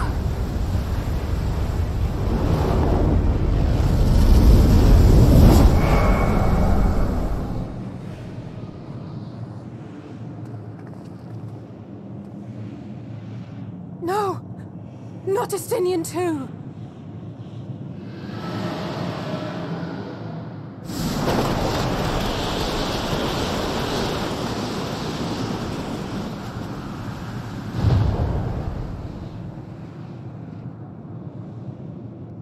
There's a wind.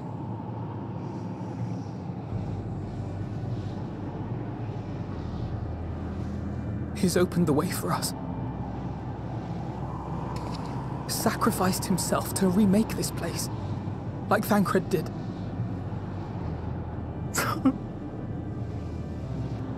Oh, Alphino.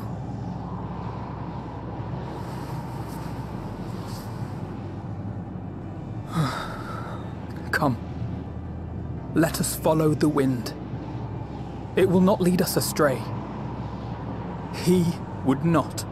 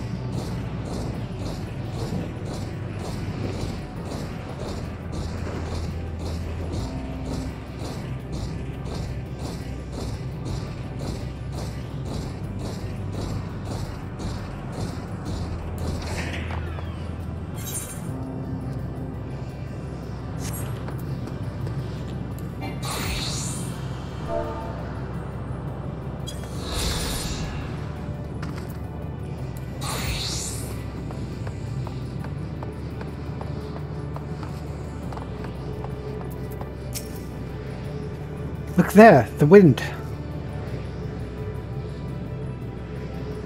This is Estinian's doing, I'm sure of it. We should ride its flow and see where it leads.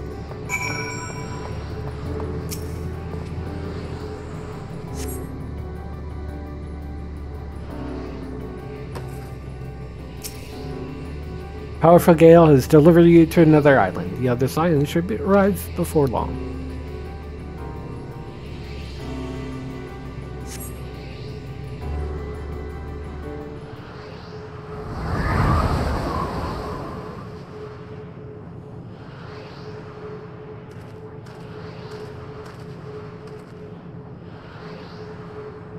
He did it.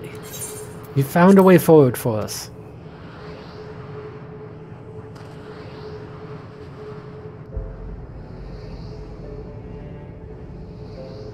The dragons remained trapped within a prison of their own making, lamenting the horrors of war, yet Estinian knew them better than most. He was a man of honor and a friend, willing to fight to the very end for what he believed was right. And he's still fighting, Alphino, just like Thancred. Their sacrifices are why we can survive here, why we still have a chance to stop her. Even in spirit, they are unwilling to give in to despair, and we mustn't either. Alice is right. We must press on, for their sake.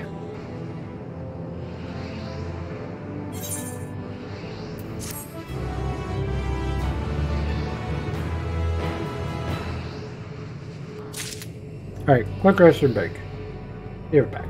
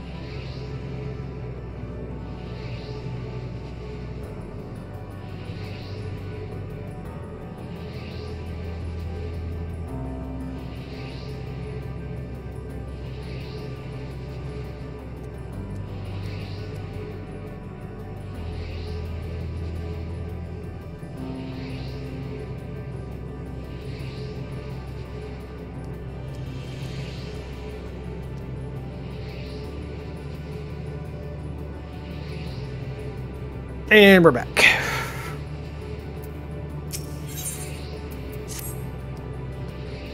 As Yashola and Alize said, we must continue. I might give up on accents, so go with it. There is a change in our surroundings. Perhaps this is the memory of an altogether different world. It would be prudent to learn more of it, then. Tread carefully, lest we lose our footing in the sand.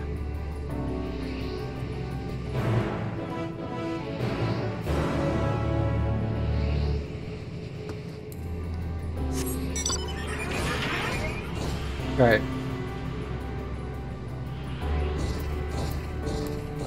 Step 1, be prepared to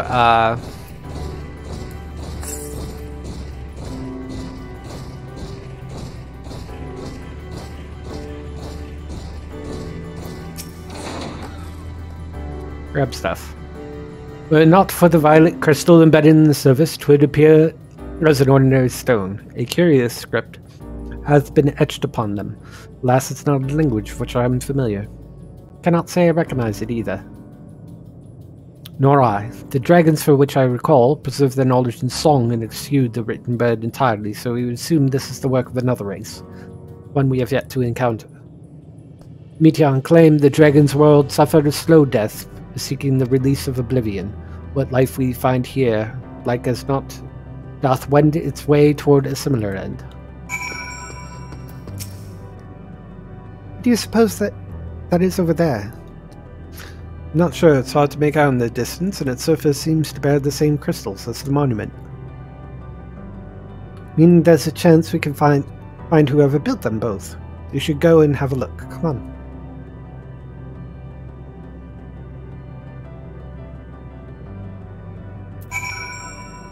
Alright, this island has 5 ether currents. In the north, there's one. See if we can avoid these drifting Ia.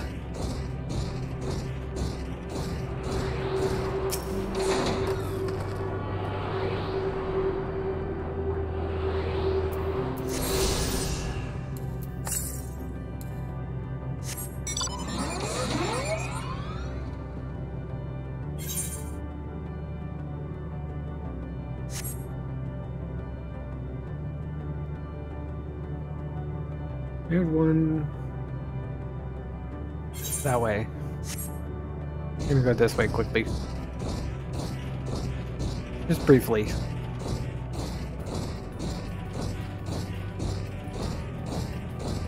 Have the wiki up. That's how I know. Oop.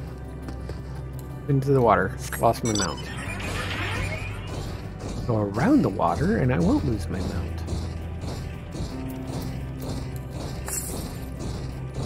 There we are.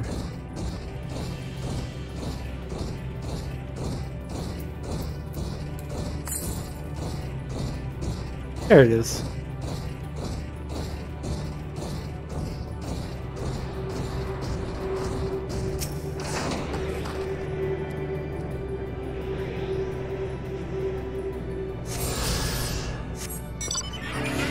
Three ether currents.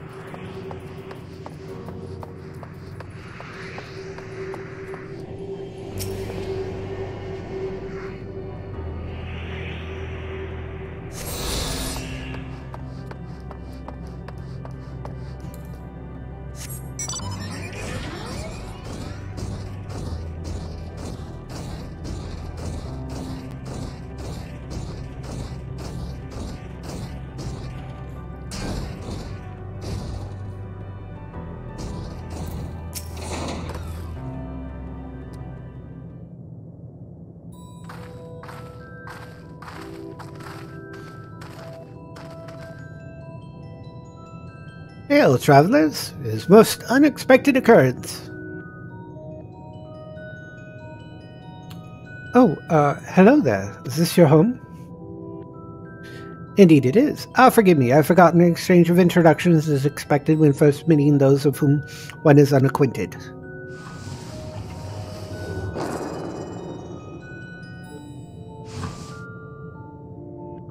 When the vibration of vocal folds are still required to convey our thoughts and intentions.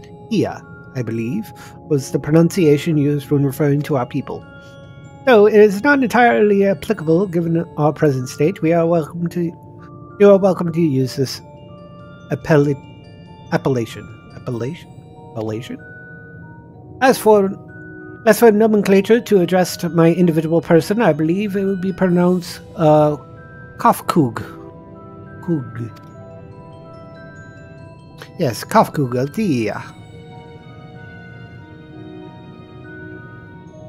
We have encountered beings that communicate intermittently through thought, but never one that is wholly without voice.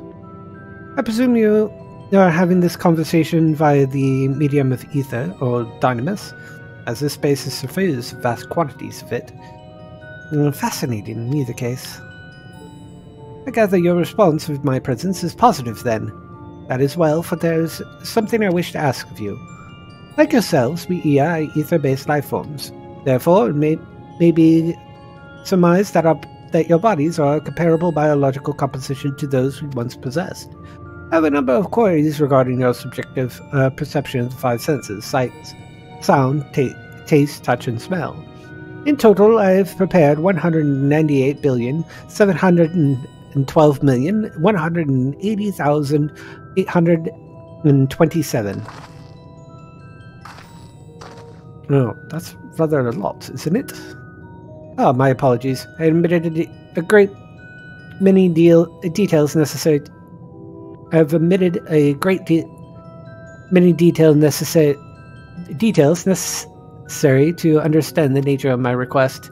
Though we dispensed with our corporeal vessels long ago, we have rediscovered a need for the flesh and having endeavored to recreate our erstwhile forms. However, all pertinent records have been lost due to passage of time. Take, for example, the nervous system.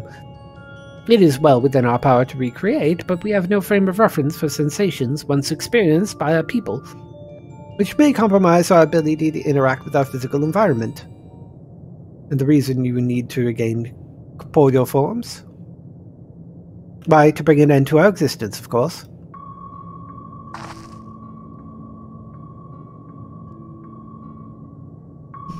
Though need is perhaps too strong a word. It would be a simple matter to unmake ourselves through use of etheric exsanguinators, but such a death seems inadequate. The traditionalists among us believe proper death requires an inescapable sense of impermanence in one's final moments, an experience found only with bodies of flesh.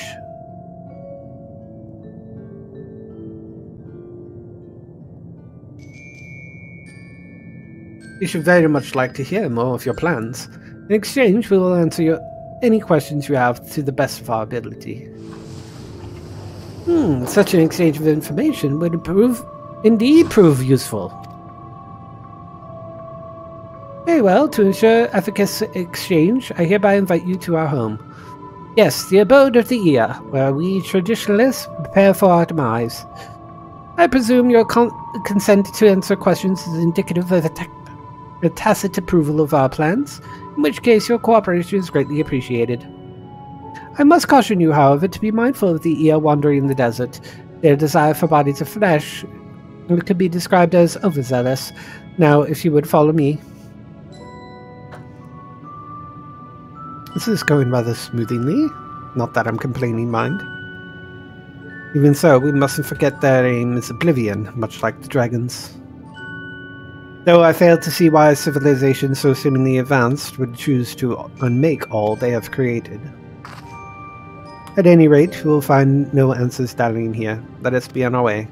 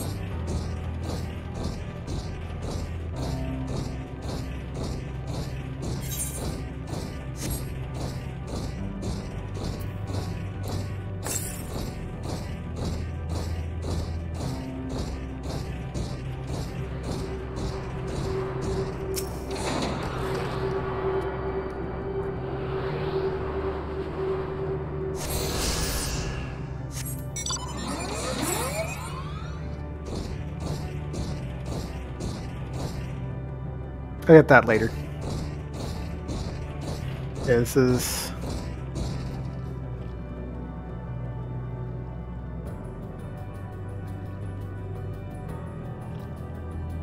Your knowledge leads.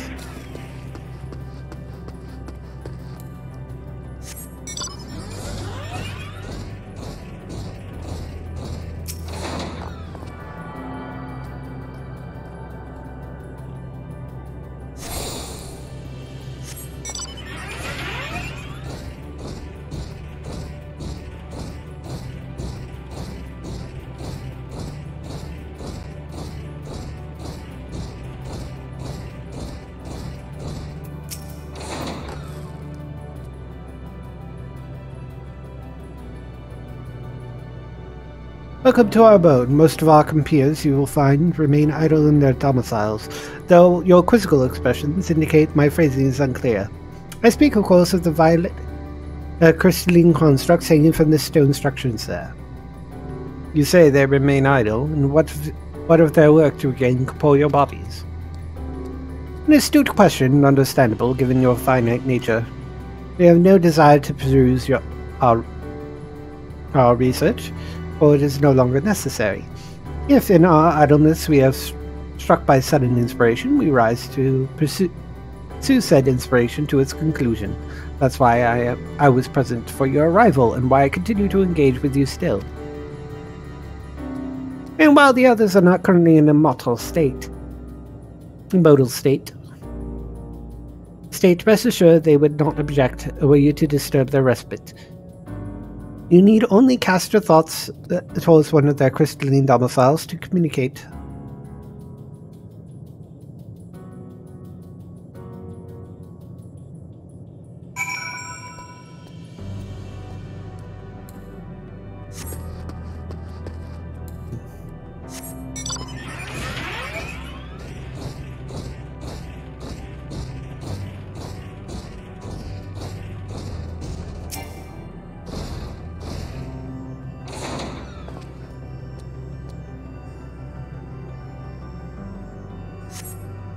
You cast your thoughts toward the crystalline domicile, but there is no response.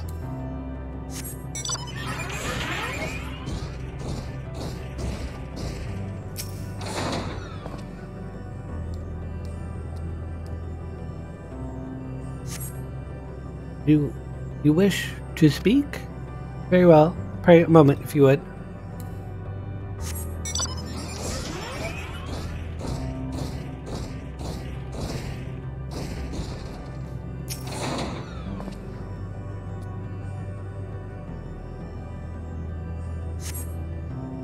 Why we seek our end, you ask? If you wish to know, I will tell you. Just a moment, I must remember. What form did I take when I last...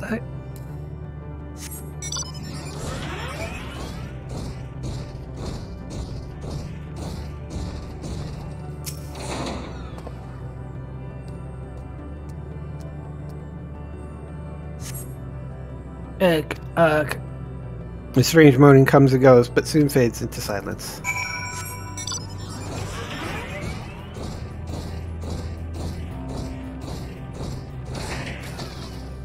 Oops. Be careful for pools of water.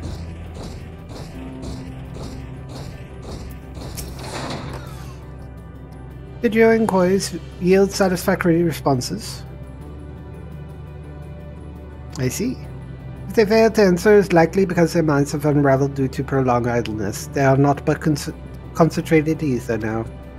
Why not? There is no others who have need of these lodgings. They will not prove a hindrance to remain as they are. But more importantly, you said some few did answer your request for an audience, yes? I imagine they will be with us ere long.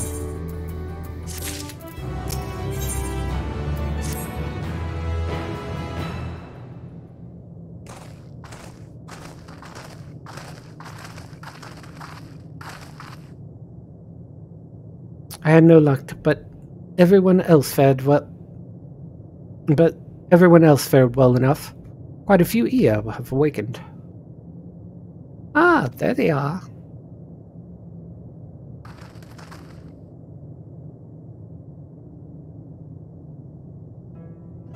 I introduce you Lalak, Duduk, and Nenig.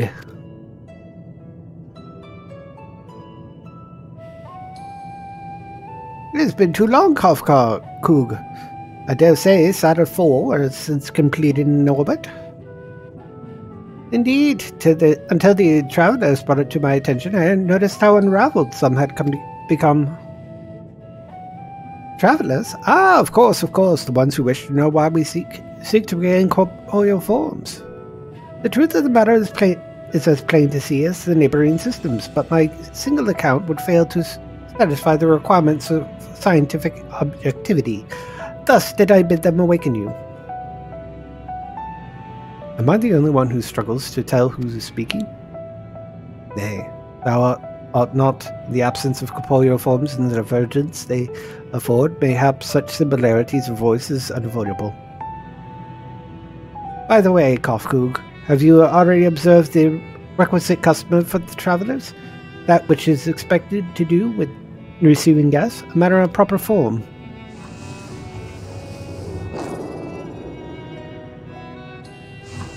Ah, yes, so long as it's completely escaped my mind and still does. What was it again? I can't seem to remember.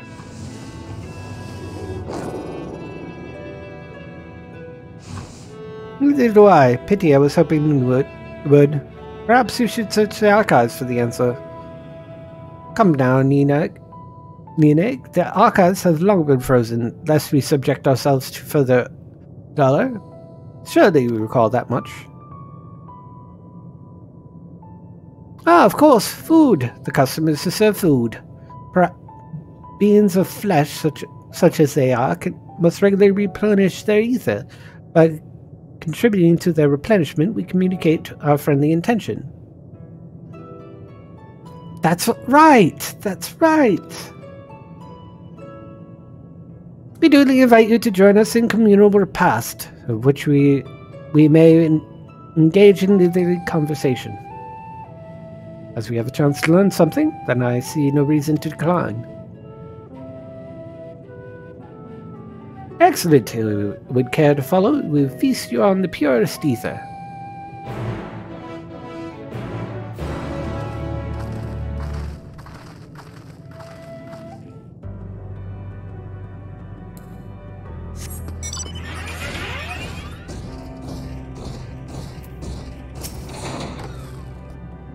The facility is where we replenish our ether. There's no particular name for it, but we traditionalists sometimes use the word restaurant.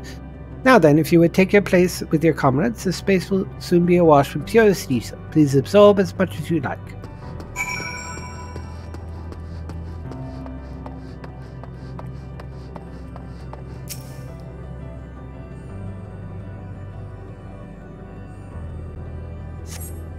Brace yourself for a rush of sweet, sweet ether, but nothing seems to happen. Perhaps you need to wait a little longer.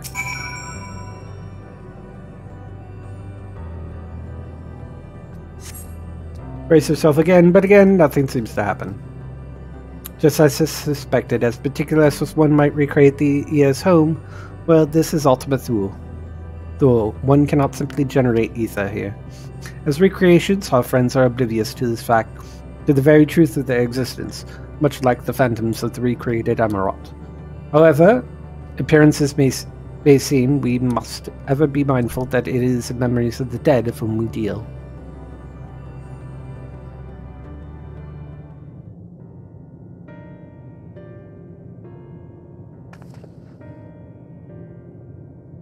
So, did you have your fill of ether? Alas, we couldn't absorb it. A deficiency in our forms, it would seem. Oh, so how very unfortunate. May I ask how you normally replenish your ether? Culinary... Through your mouse, you say? How very primitive and quaint. To think that their mouths serve not only to expel sound, but draw in sustenance. Besides, such life forms have long since vanished from our systems.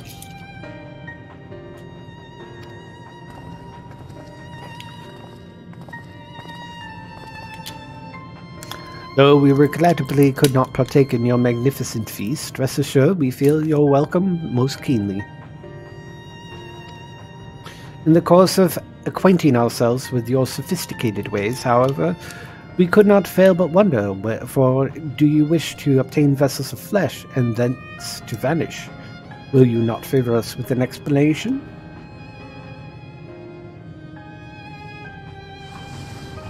You fish and bud bees are always so hasty. It does have its charms, however. Very well, we shall indulge you. In the beginning, when the first yet possessed corporeal bodies, our ancestors dedicated themselves to the pursuit of knowledge and technological advancement. By transcending all limitations, we believed we would eliminate sorrow and abide in true happiness. From the tangible such as land to the intangible such as labor, there exist myriad hindrances to progress, but the most confining of all was the flesh itself. Our natural lifespan was distressingly middling, you see, too short to enjoy unhurried lives, yet too long to be considered indisposable. Furthermore, to simply maintain the integrity of our bodies demanded considerable resources.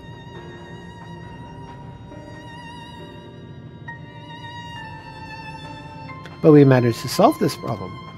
After long years, we discovered how to become non-corporeal entities with everlasting lives, untroubled by the failures of the flesh. Thus changed, we have more time and freedom to continue our scientific pursuits. We went on to make even greater strides in our quest to transcend all limitations, until we finally decided to challenge the last of them all, the limit of knowledge. That is to say, deciphering the laws of creation. We sought to discover how the universe came into being and explain all extant phenomena, and thence predict the future. If we could but achieve this, we believed we would be free from uncertainty and anxiety.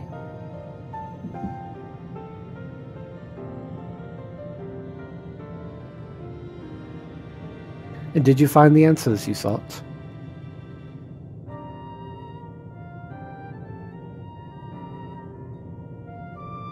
Yes, we did.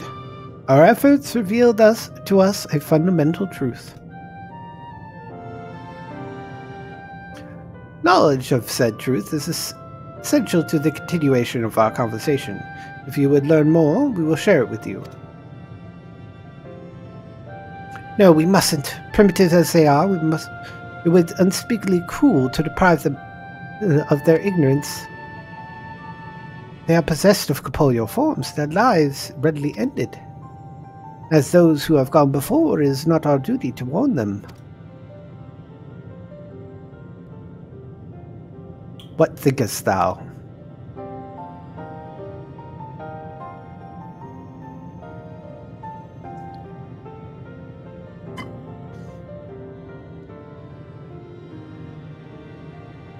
We have deliberated and came to a consensus. If you are resolved to know it, we will disclose to you the truth we discovered, the truth of the universe. Seek us at the stone pillars just outside the bounds of the abode, a place called Elegia.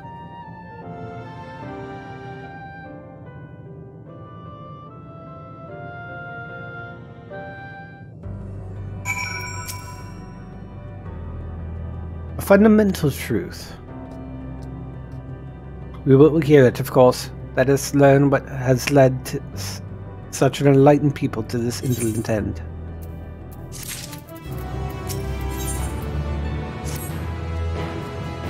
Ere we join the ear, there is one trifling matter I would fain investigate. Amigos Grahatia, might I trouble you for your assistance?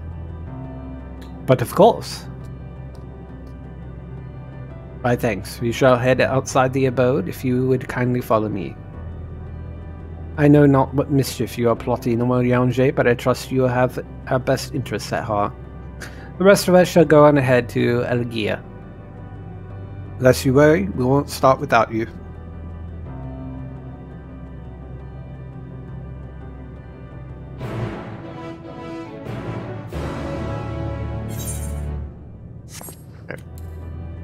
Where knowledge leads.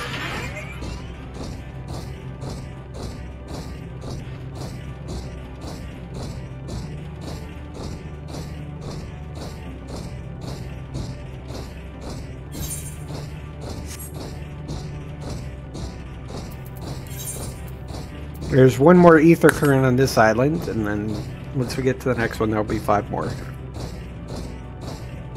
And there are 2 quests after this quest that we're on, so we will do those so that we can easily, as soon as we get the final one, which is part of the main story quest line. Why does he have to go so far out of the abode? We do not know.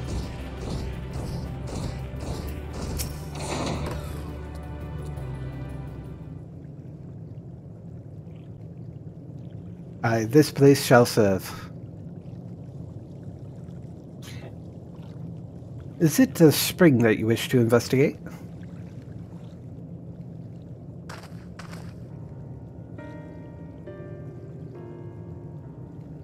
Pray forgive me, my friends, but there is naught to investigate. It was but a pretense to speak in private. You have an undivided attention.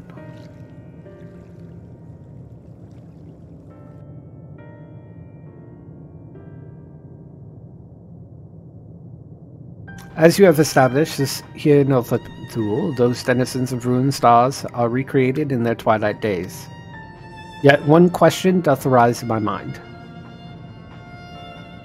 So faithfully formed are the simulacra that they believe themselves yet amongst the living. How dost thou suppose this is possible?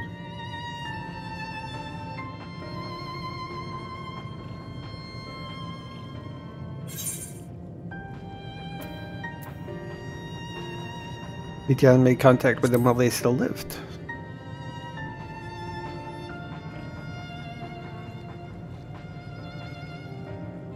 Of course, she must have visited the stars of the dragons and the Ea before either race perished in their entirety. Thus could she make their emotions her own and them create more faithful simulacra than had she relied on any historical account. So, too, did I theorize, and upon that assumption consider how these 2 races may have met their demise. According to thine own tale, Mitian perceiveth the emotions of those nearby as her own, a heightened sense of empathy intrinsic to her nature as an intellectie. In the course of her starfaring journey, she encountered beings who strongly desired a cessation of their existence. She would be powerless before that desire. Even as she possesseth the power to grant it, the power of Dynamis. It is my supposition that, overwhelmed by the longing for death, Mitian did unleash Dynamis and ushered the dragons in the Ea onto their doom.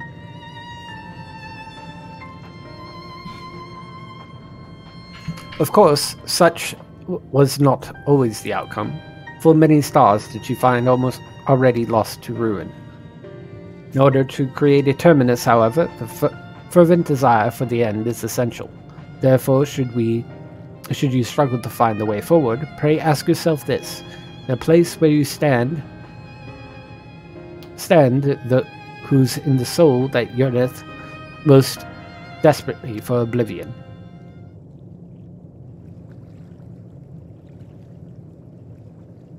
Why do you tell us this now?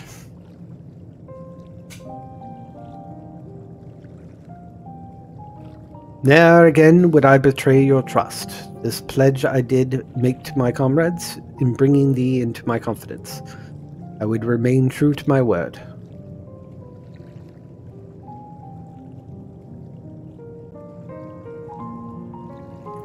As for thee, let us consider it my fitting reward for the secrets I harbored for the Crystal Exarch.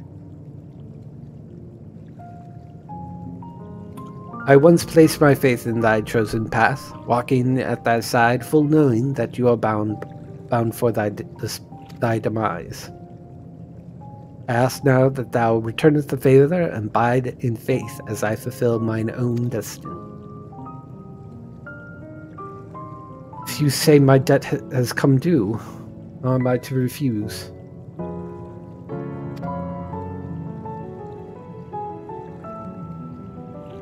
It is indelicate of me, I know full well. and I can but beg thy forgiveness. Yet even if I must needs go to such length, I cannot well feign ignorance in the answer I have found within. The answer to the question, in what moment might I stand strongest?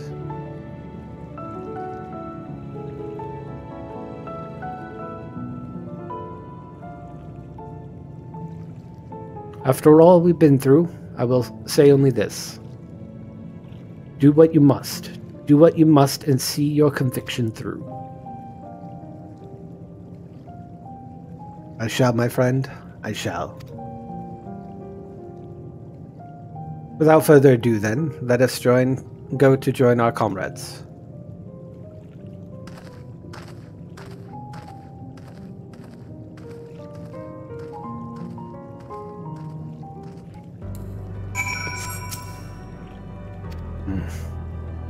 Let's be off to Elegia. Alright, we're gonna make a jump. It's only 70 gil.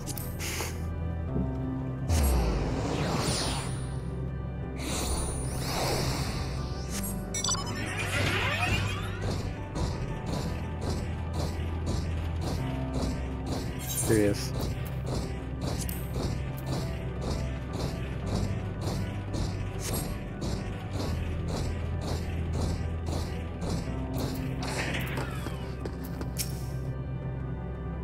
Seems everyone is accounted for, shall we then?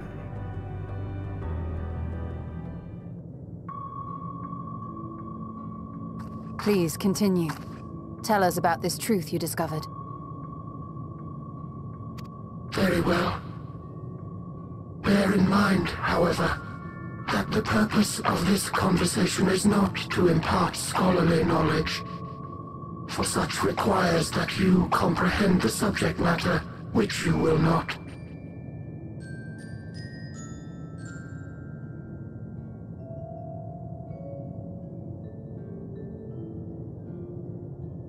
We will forego the intricacies of our scientific methodology and deal only with the conclusion, the end of our society and our world.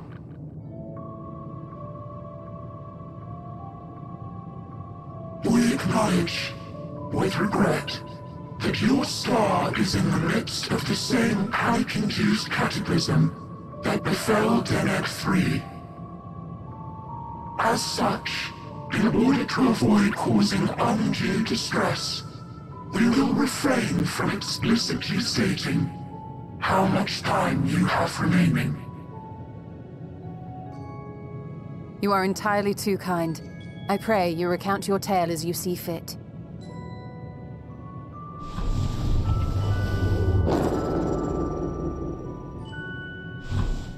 In the beginning, the universe was but a tiny particle. Then suddenly, this particle began to expand. Having remained entirely in the bounds of your star, the phenomenon may be difficult for your kind to grasp. But this expansion has since continued unabated. Speculating that the universe could not grow indefinitely, we sought to learn what might occur, and made a worrying discovery. The stars will continue to spread apart, as will their finite thermal energies. Eventually, all heavenly bodies will grow cold and freeze. No new stars will be born, and the universe will enter into an eternal ice age.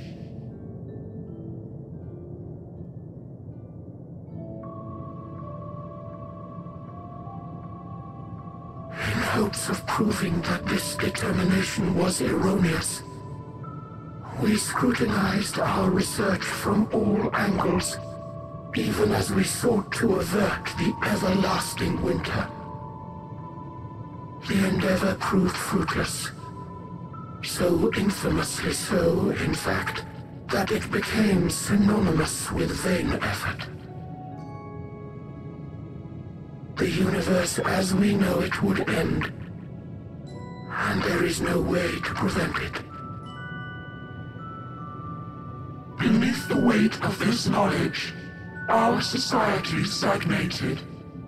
Though we had time still, it was a cold comfort. Why strive for anything when desolation is assured?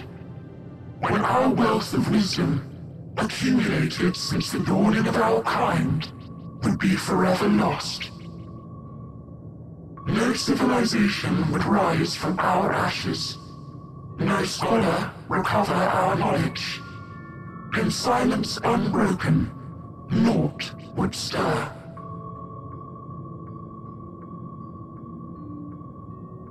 Intellect was once our pride. Overnight, it became our shame. Our works, monuments to futility. Immortality, our greatest invention, became a source of suffering.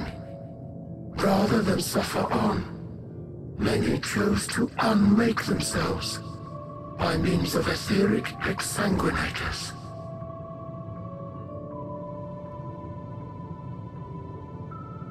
Etched upon these stones are the testaments of such souls.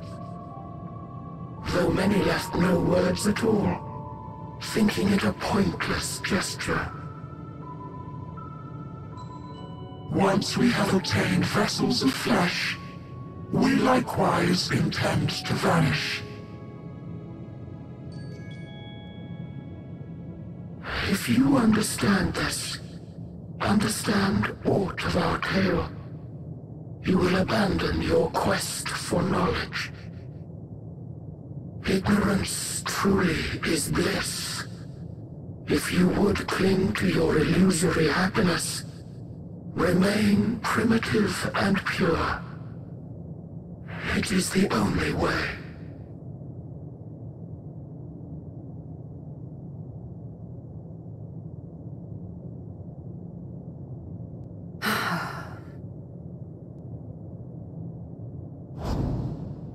So that's your story.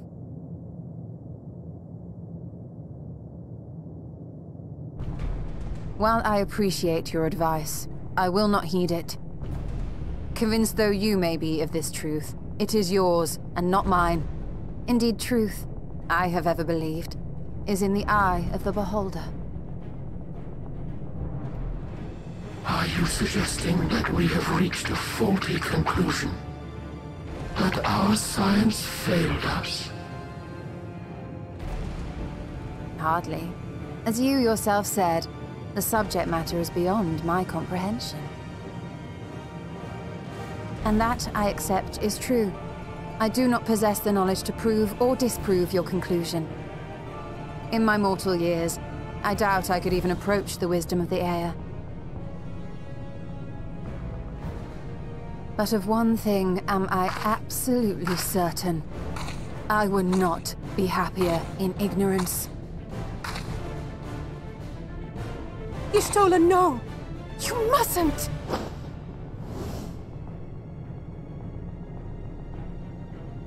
The most important lesson I've learned is that learning isn't simply passing one's eyes over words. Nay, 'tis when understood for oneself that knowledge attains its true value. This is what has sustained me, driven me onward in joy and wonder, in anger and sorrow.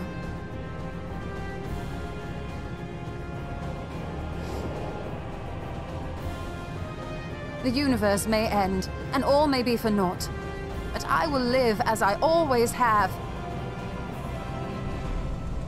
I will always seek out new knowledge, and no conclusion of yours, no matter how grim, can dampen my desire.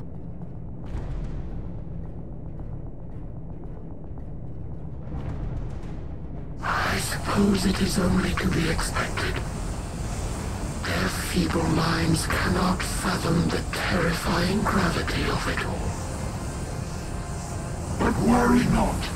We consider it our duty to enlighten you, and we will not stop until you grasp the full extent of our despair.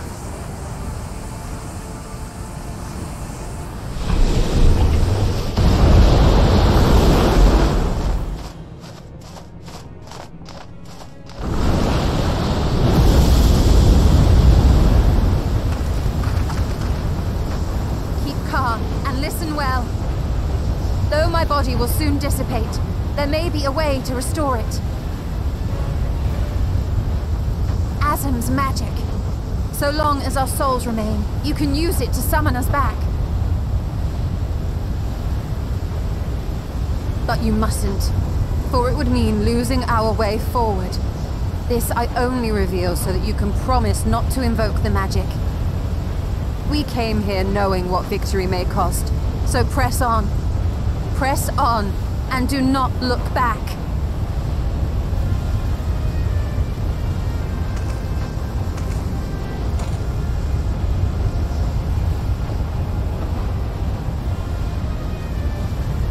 I shall join thee. As subterfuge is not required, thou shalt not suffer for mine absence. Urianger. My resolve hath never been as strong as thine. Full oft have I wavered in my decisions, and afterwards been stricken with regret. In spite of this, I may still stand with my comrades, supporting them as they attempt the greatest of feats. This truth I have learned in the course of our journey. And many though my shortcomings may be, I may also claim to excel in prophecies. My studies, into which have granted me the flexibility of mind needed to bend this malleable reality.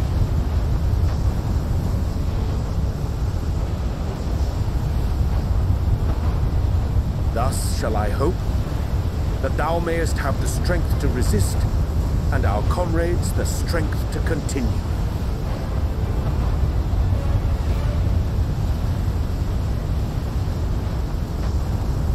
With you to urge us on, how could we possibly fail?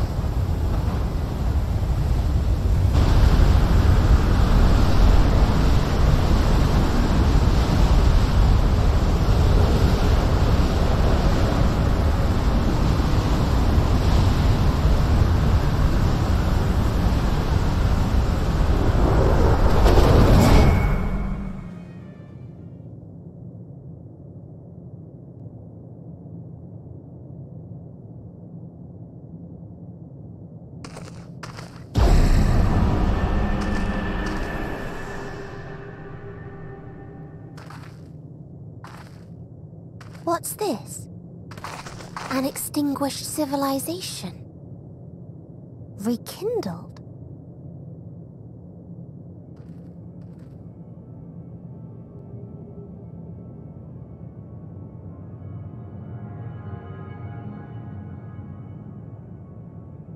That's right. Our quest doesn't end here. We'll press on, and we will find you.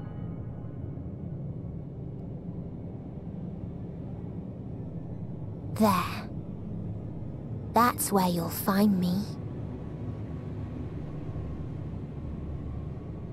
Is that another star? Of the stars we visited, most were already devoid of life.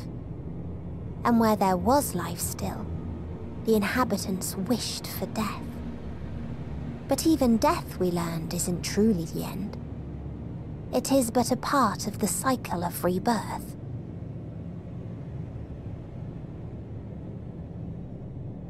Souls return to the star, or in its absence, a larger flow.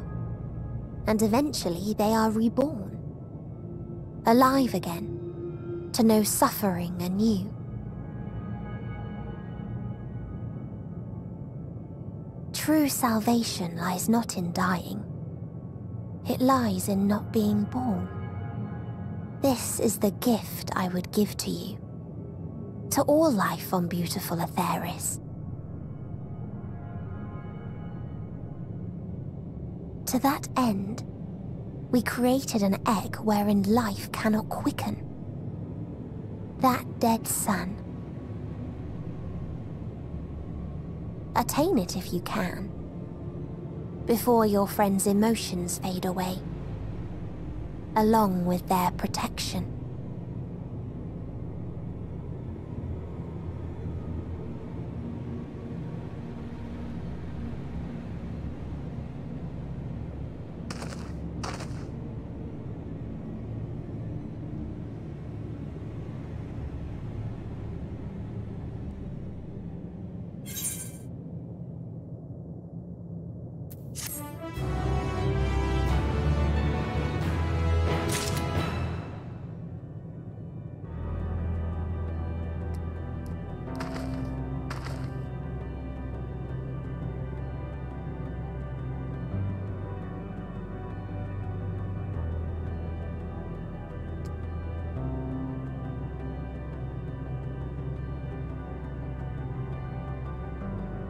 Force Lion's down. We haven't even gotten to the emotional part.